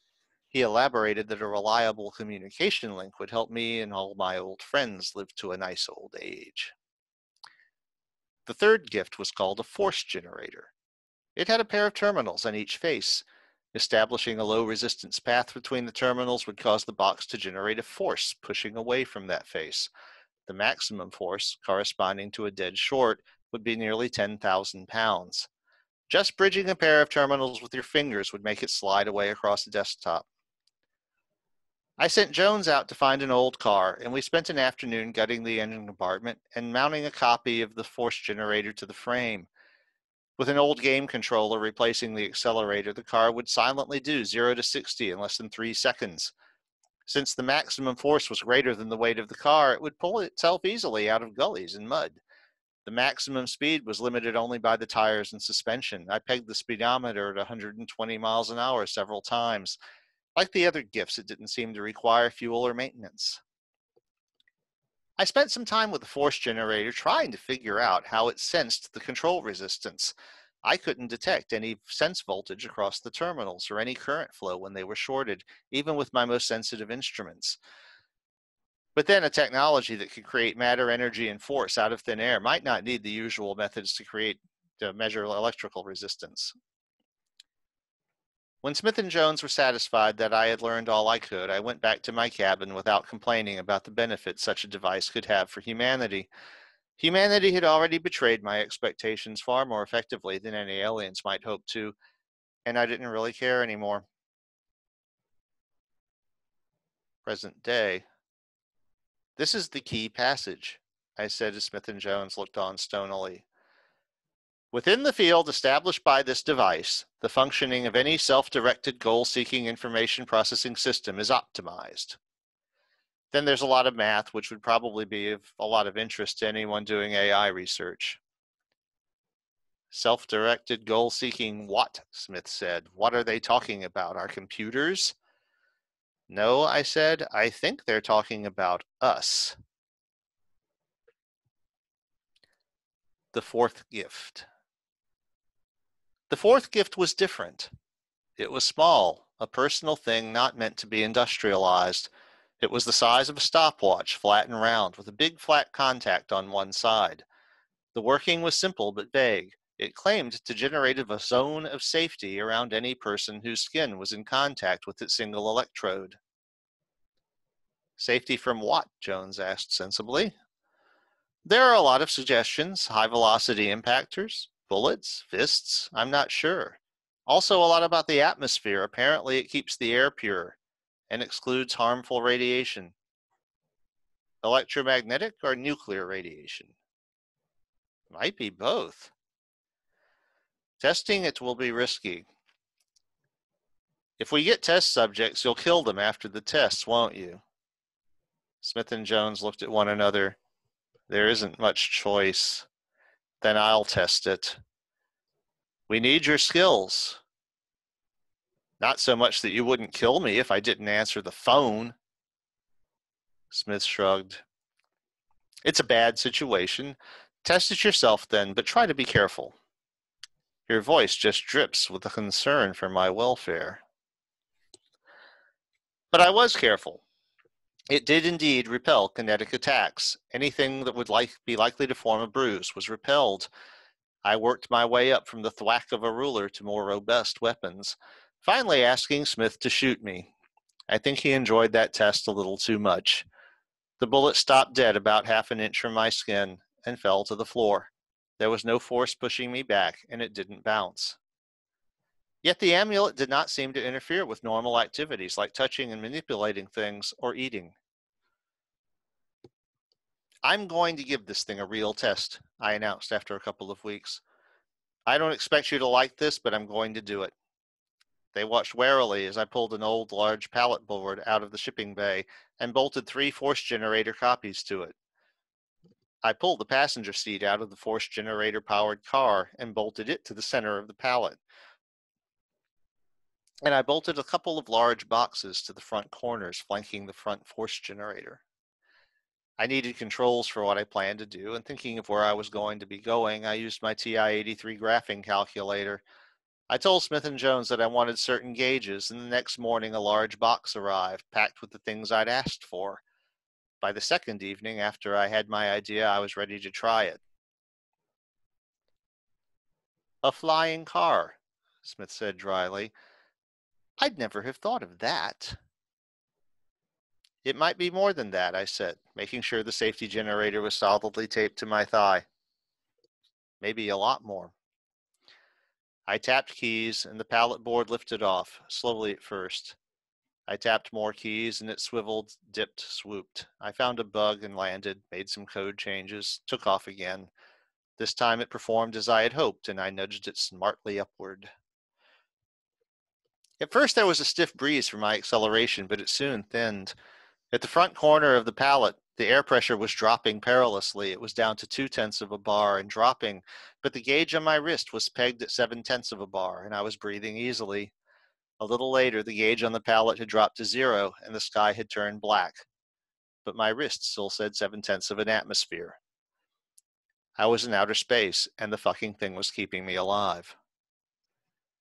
The moon was up, big and tempting. I pointed my little craft toward it and hauled ass. I accelerated about half a gravity for 3 hours and then reverse thrust. At turnaround, I figure I was going about 40 kilometers a second. I could have gone a lot faster, but it wouldn't have been good if the chair or one of the force generators had loosened itself from the pallet board.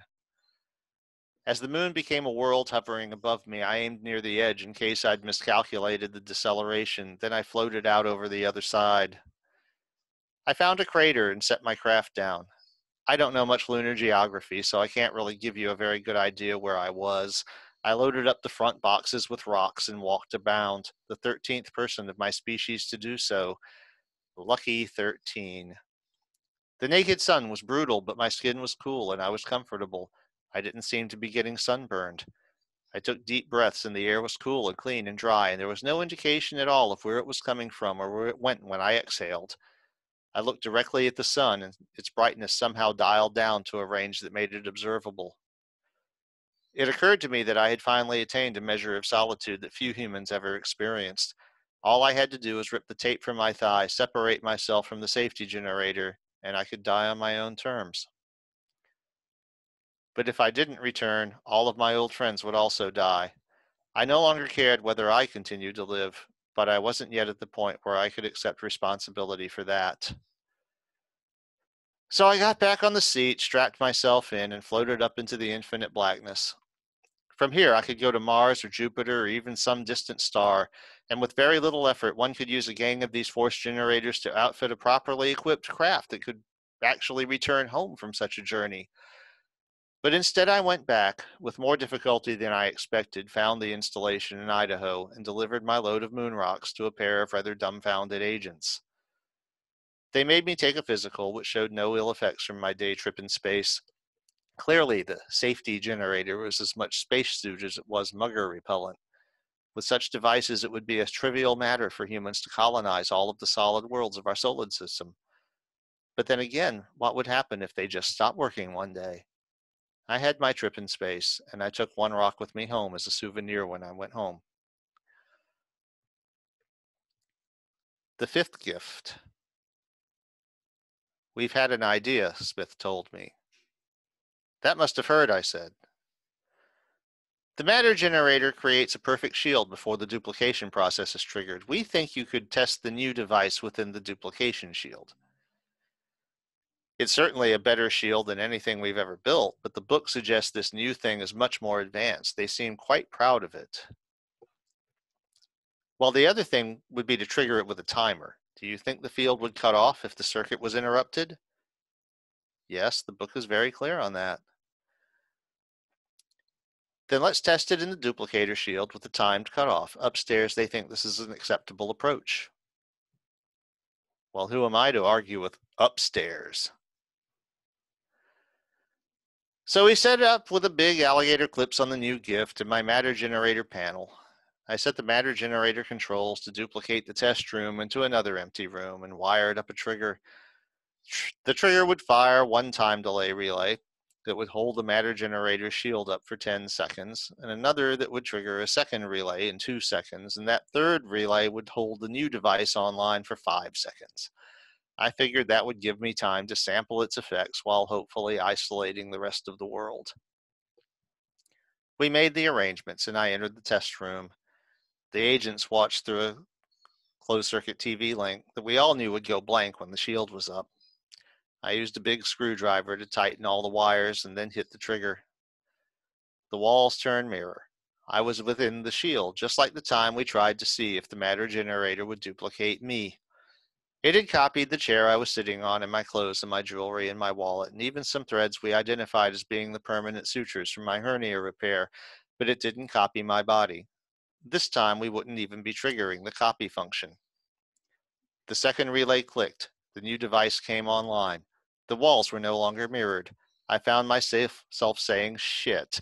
And then the sanity generator. 5 seconds. The fifth gift simply turned off the matter generator, which was a relatively primitive thing by the standards of our benefactors. As the fields established itself, it overshot, and for one bright moment it seemed I was sharing the thoughts of every single human being on the planet. I could sense Jones and Smith outside the door, reeling from the same sense I was. Further afield was a dim murmur, except for people I had some connection with. I could feel the friends I'd abandoned, who were suddenly aware of me as I was of them. In that moment we knew everything about one another, and I knew that if Smith and Jones recovered their wits, they'd all be killed, and my friends knew that too, and they forgave me. And I felt Jennifer. She had been seeing other men, but only because she thought I didn't care. I had abandoned her without explanation, now that she knew why, and the people I worked for would come to kill her. 4 seconds. My consciousness reeling, I tried to find someone, anyone else to sense who wasn't going to die soon. Instead, I found someone so deep in gambling debt that he was staring down the barrel of a hitman's gun. The hitman was trying to pull the trigger, and his face was a mask of pain and confusion. I can't kill you, he was screaming. It's my fucking job, but I can't kill you. I can't kill you, and I don't fucking know why. I reeled again to some military training ground. The cadets, who had been marching smartly around, had halted and were standing at ease, shifting about, suddenly assaulted by doubts about the very nature of what they had been doing. And their sergeant, who had moments before been barking orders, was saying that maybe they needed to take a break. 3 seconds. All violence, the very drumbeat of human existence for more than 100,000 years, had come to a halt everywhere on Earth. It was a thing I could feel in my very bones. And more than that, in the marbled halls where policies were being set that might doom a generation to poverty, priorities had been suddenly and drastically rearranged.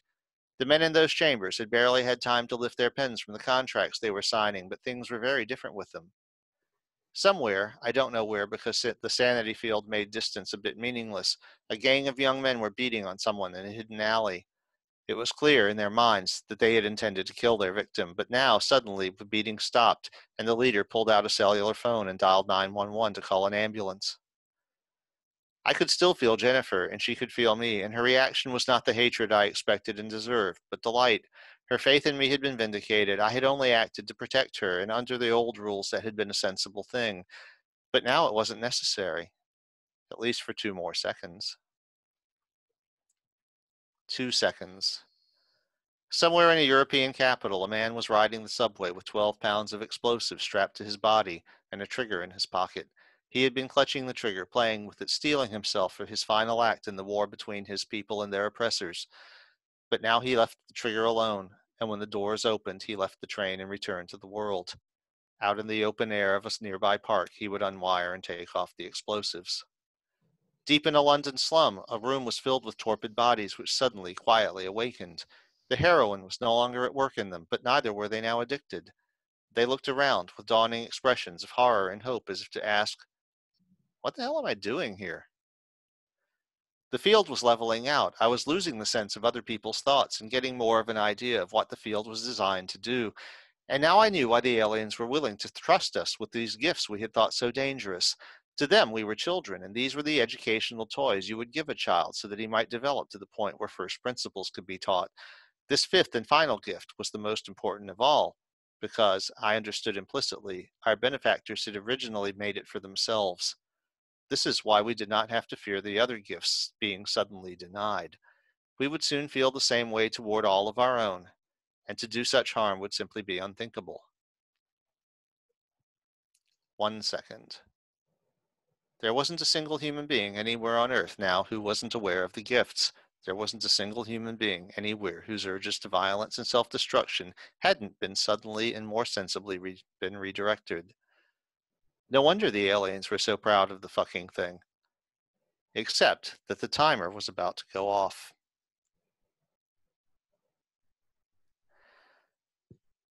Smith and Jones came in with solder and a torch. I was holding the screwdriver across the sanity generator's terminals, and I held it there while they fixed a permanent jumper across it.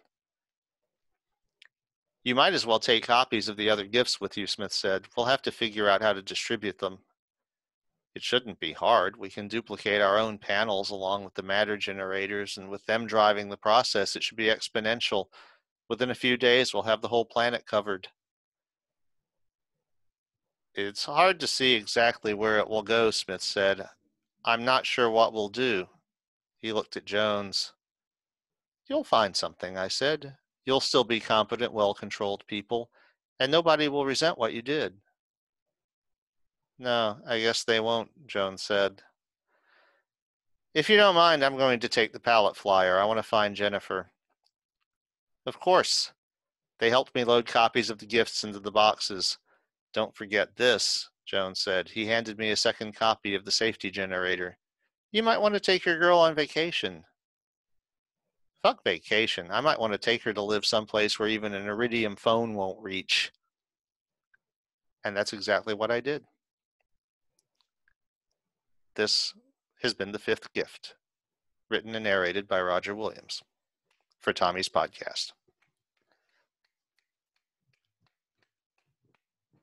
That was fucking insane. That's why you're my favorite author, because that sensation is what I had reading Mopey. That was incredible. I'm going to splice this off the end of this episode and upload it as a separate episode. That was fan-fucking-tastic. That was brilliant, Roger. Thank you. Truly, thank you. That was wonderful. That was beautiful. I thought you would like it. I fucking loved it. Yeah. I did a sort of a mini audit on myself after Corrosion went down the flaming tubes and realized that every story I've ever written that's fictional has been about the relationship between humans and some godlike entity. Mm-hmm. So that is obviously my hobby horse. Yeah. But yeah, but this was one of the first things I ever wrote. Like I said, I wrote it in the 80s, and then I lost my only copy of it somehow in the computer shuffle, and I reproduced it kind of as an apology, because I wrote another essay, which I guess I can read that to you sometime, called Hannibal Lecter, Transhumanist Icon. And a few of the Corrosion people who identified as transhumanists took issue with that. So, but I reconstructed that old story because I wanted to show them that as I had said about that essay, that it's one of many ways of looking at the thing. You know, it's sometimes the godlike being is benevolent. Mm-hmm. Sometimes the godlike being is indifferent. Mm-hmm. Sometimes it is a more rich, complex thing.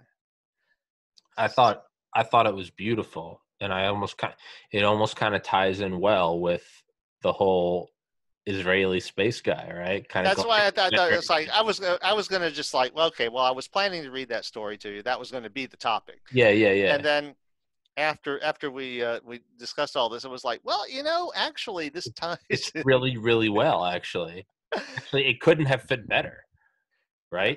So yeah, so this was a take that I had in the late 1980s about how aliens might come, and you know, now and this story is a little bit of a Rorschach test, because there was a certain group that insisted on seeing the gifts as an eat here sign, that they couldn't see the possibility of it actually being benevolent. It had to be sinister. Yeah. So, you know, and I was like, well, if you look at the progression though, it's like I don't see how you could get that out of it, because as the narrator himself says, the aliens just could have made the first gift. They could have. Not even that. They could have just wiped us out without us ever even knowing. Yeah. And my feeling about it when I was writing it is that these aliens might not even have solid three-dimensional bodies. They might be like plasma beings that live in the heart of a star, or pure energy beings. And they're only aware of us because of the fifth gift thing, however that works. Yeah. And so they learned that there are beings out there that have needs. Other impossible. What I mean, they might be in a different dimension. They might be outside of four-dimensional time space. Yeah, and but they learned of us just as all of the people on Earth were learning of each other in the last act. There's some sort of loving sentience. They found out about us, and so they gave us. Oh, they know that we need energy. We need the ability to make things. We need, you know. So they provided our needs, and then they provided us the sense to not fuck ourselves over with them. Yeah. I like it, Roger.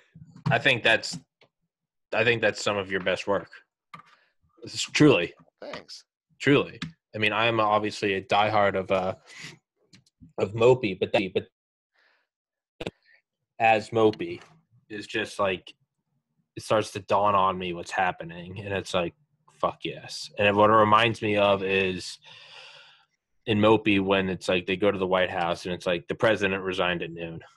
It's just kind of like, well, all right. Well, it's like you said, like Reagan, like Dax up. All right. Well, just kind of walk out the front door. Yeah. Whatever. It's over. Yeah. Doesn't because in my mental space it was Reagan. Yeah. Well, I know. It's like, Secret Service is just like, all right, they just leave. Yeah. Doesn't matter. He's an actor. He knows when the job is over. Yeah, no. He's like, all right. He's like, I like the energy, everybody. And cut. It's like, all right. But it's like this act that's been going on since the dawn of time. And it's like we just hit this break and everyone's going to the green room. It's like, oh, it's over now. And that's what I liked about it. Yeah.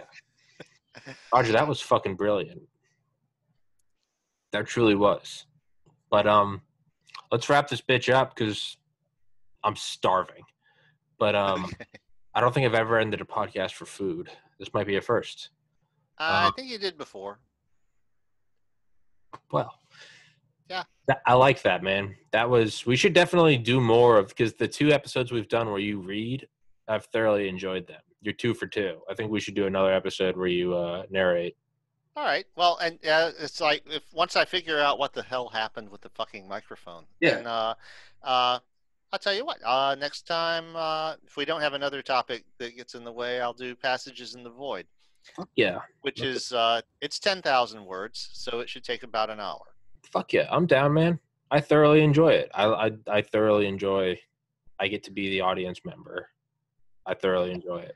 Yeah. Now the one thing is that you might notice that I was facing the camera. What I did is I put the zoom thing off on the side monitor and put my source material on the monitor under the camera. Yeah. So that I would be watching you. Yeah. But that also meant I couldn't see your reactions because you were over there. Yeah. Yeah.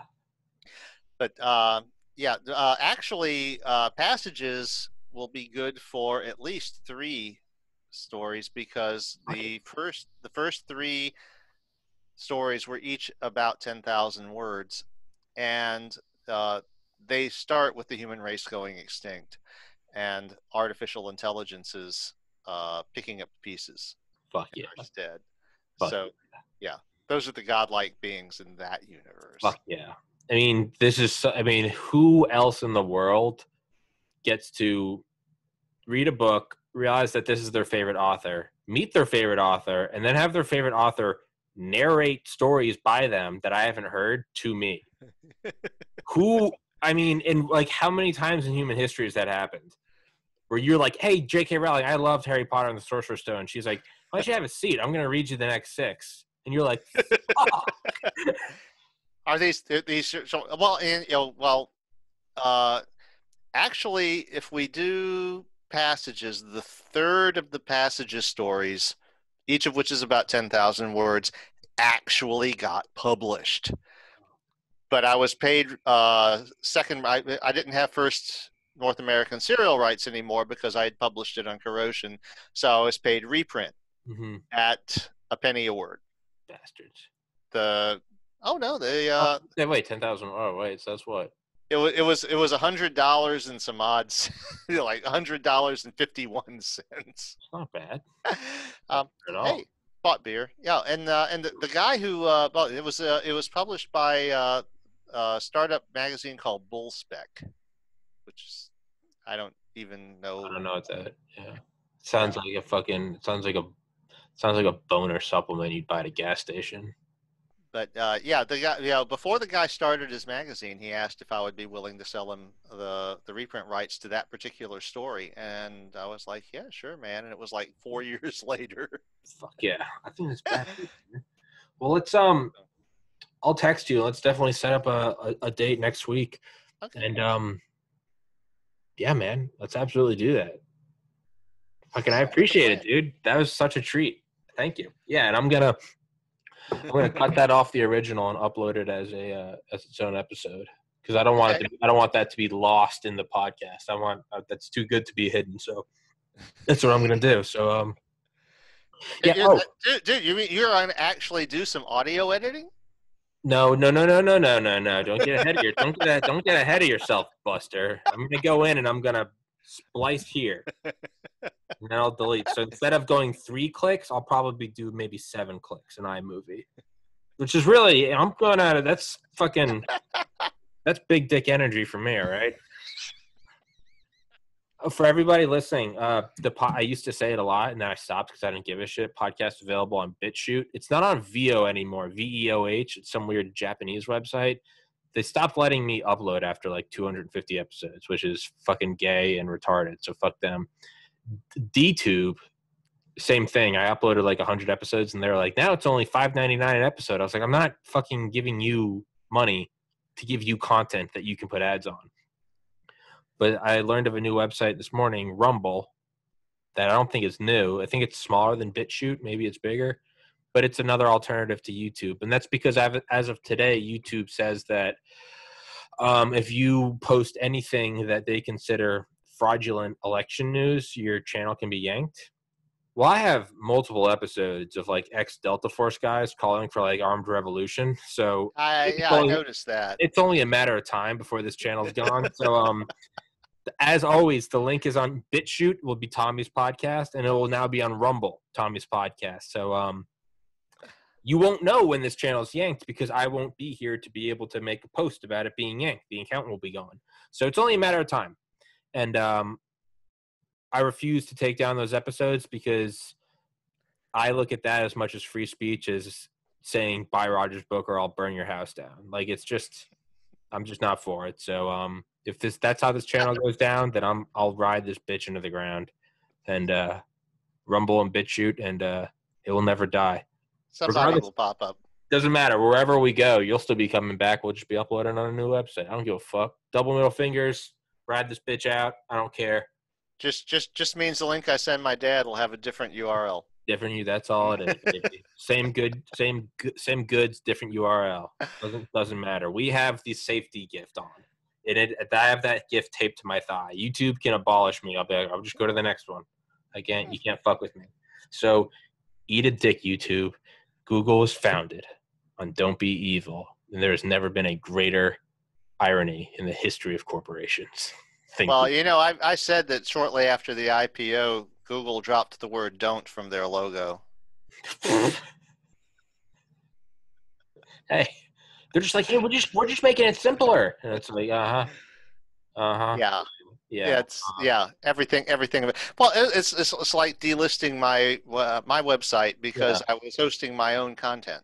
Yeah, my wife warned me about that, and I'm like, what the fuck? Yeah. You know what?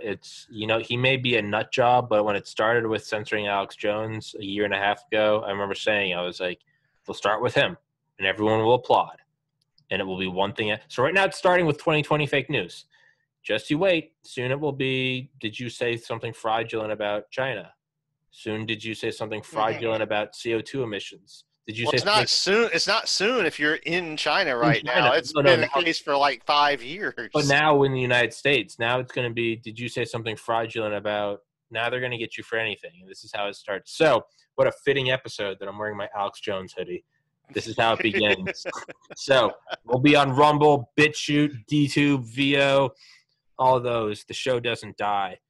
And if there is an electromagnetic pulse or a solar flare that wipes out all the data on the earth, you got it all on your hard drives. I will corner the market on entertainment. You will be me. I will be the state-delivered entertainment. Henry Ford, you can have a Model T in any color you want as long as it's black.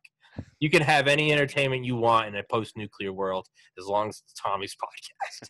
I will reign king, and you will be the storyteller. It will be oral tradition, and people will pass down our stories.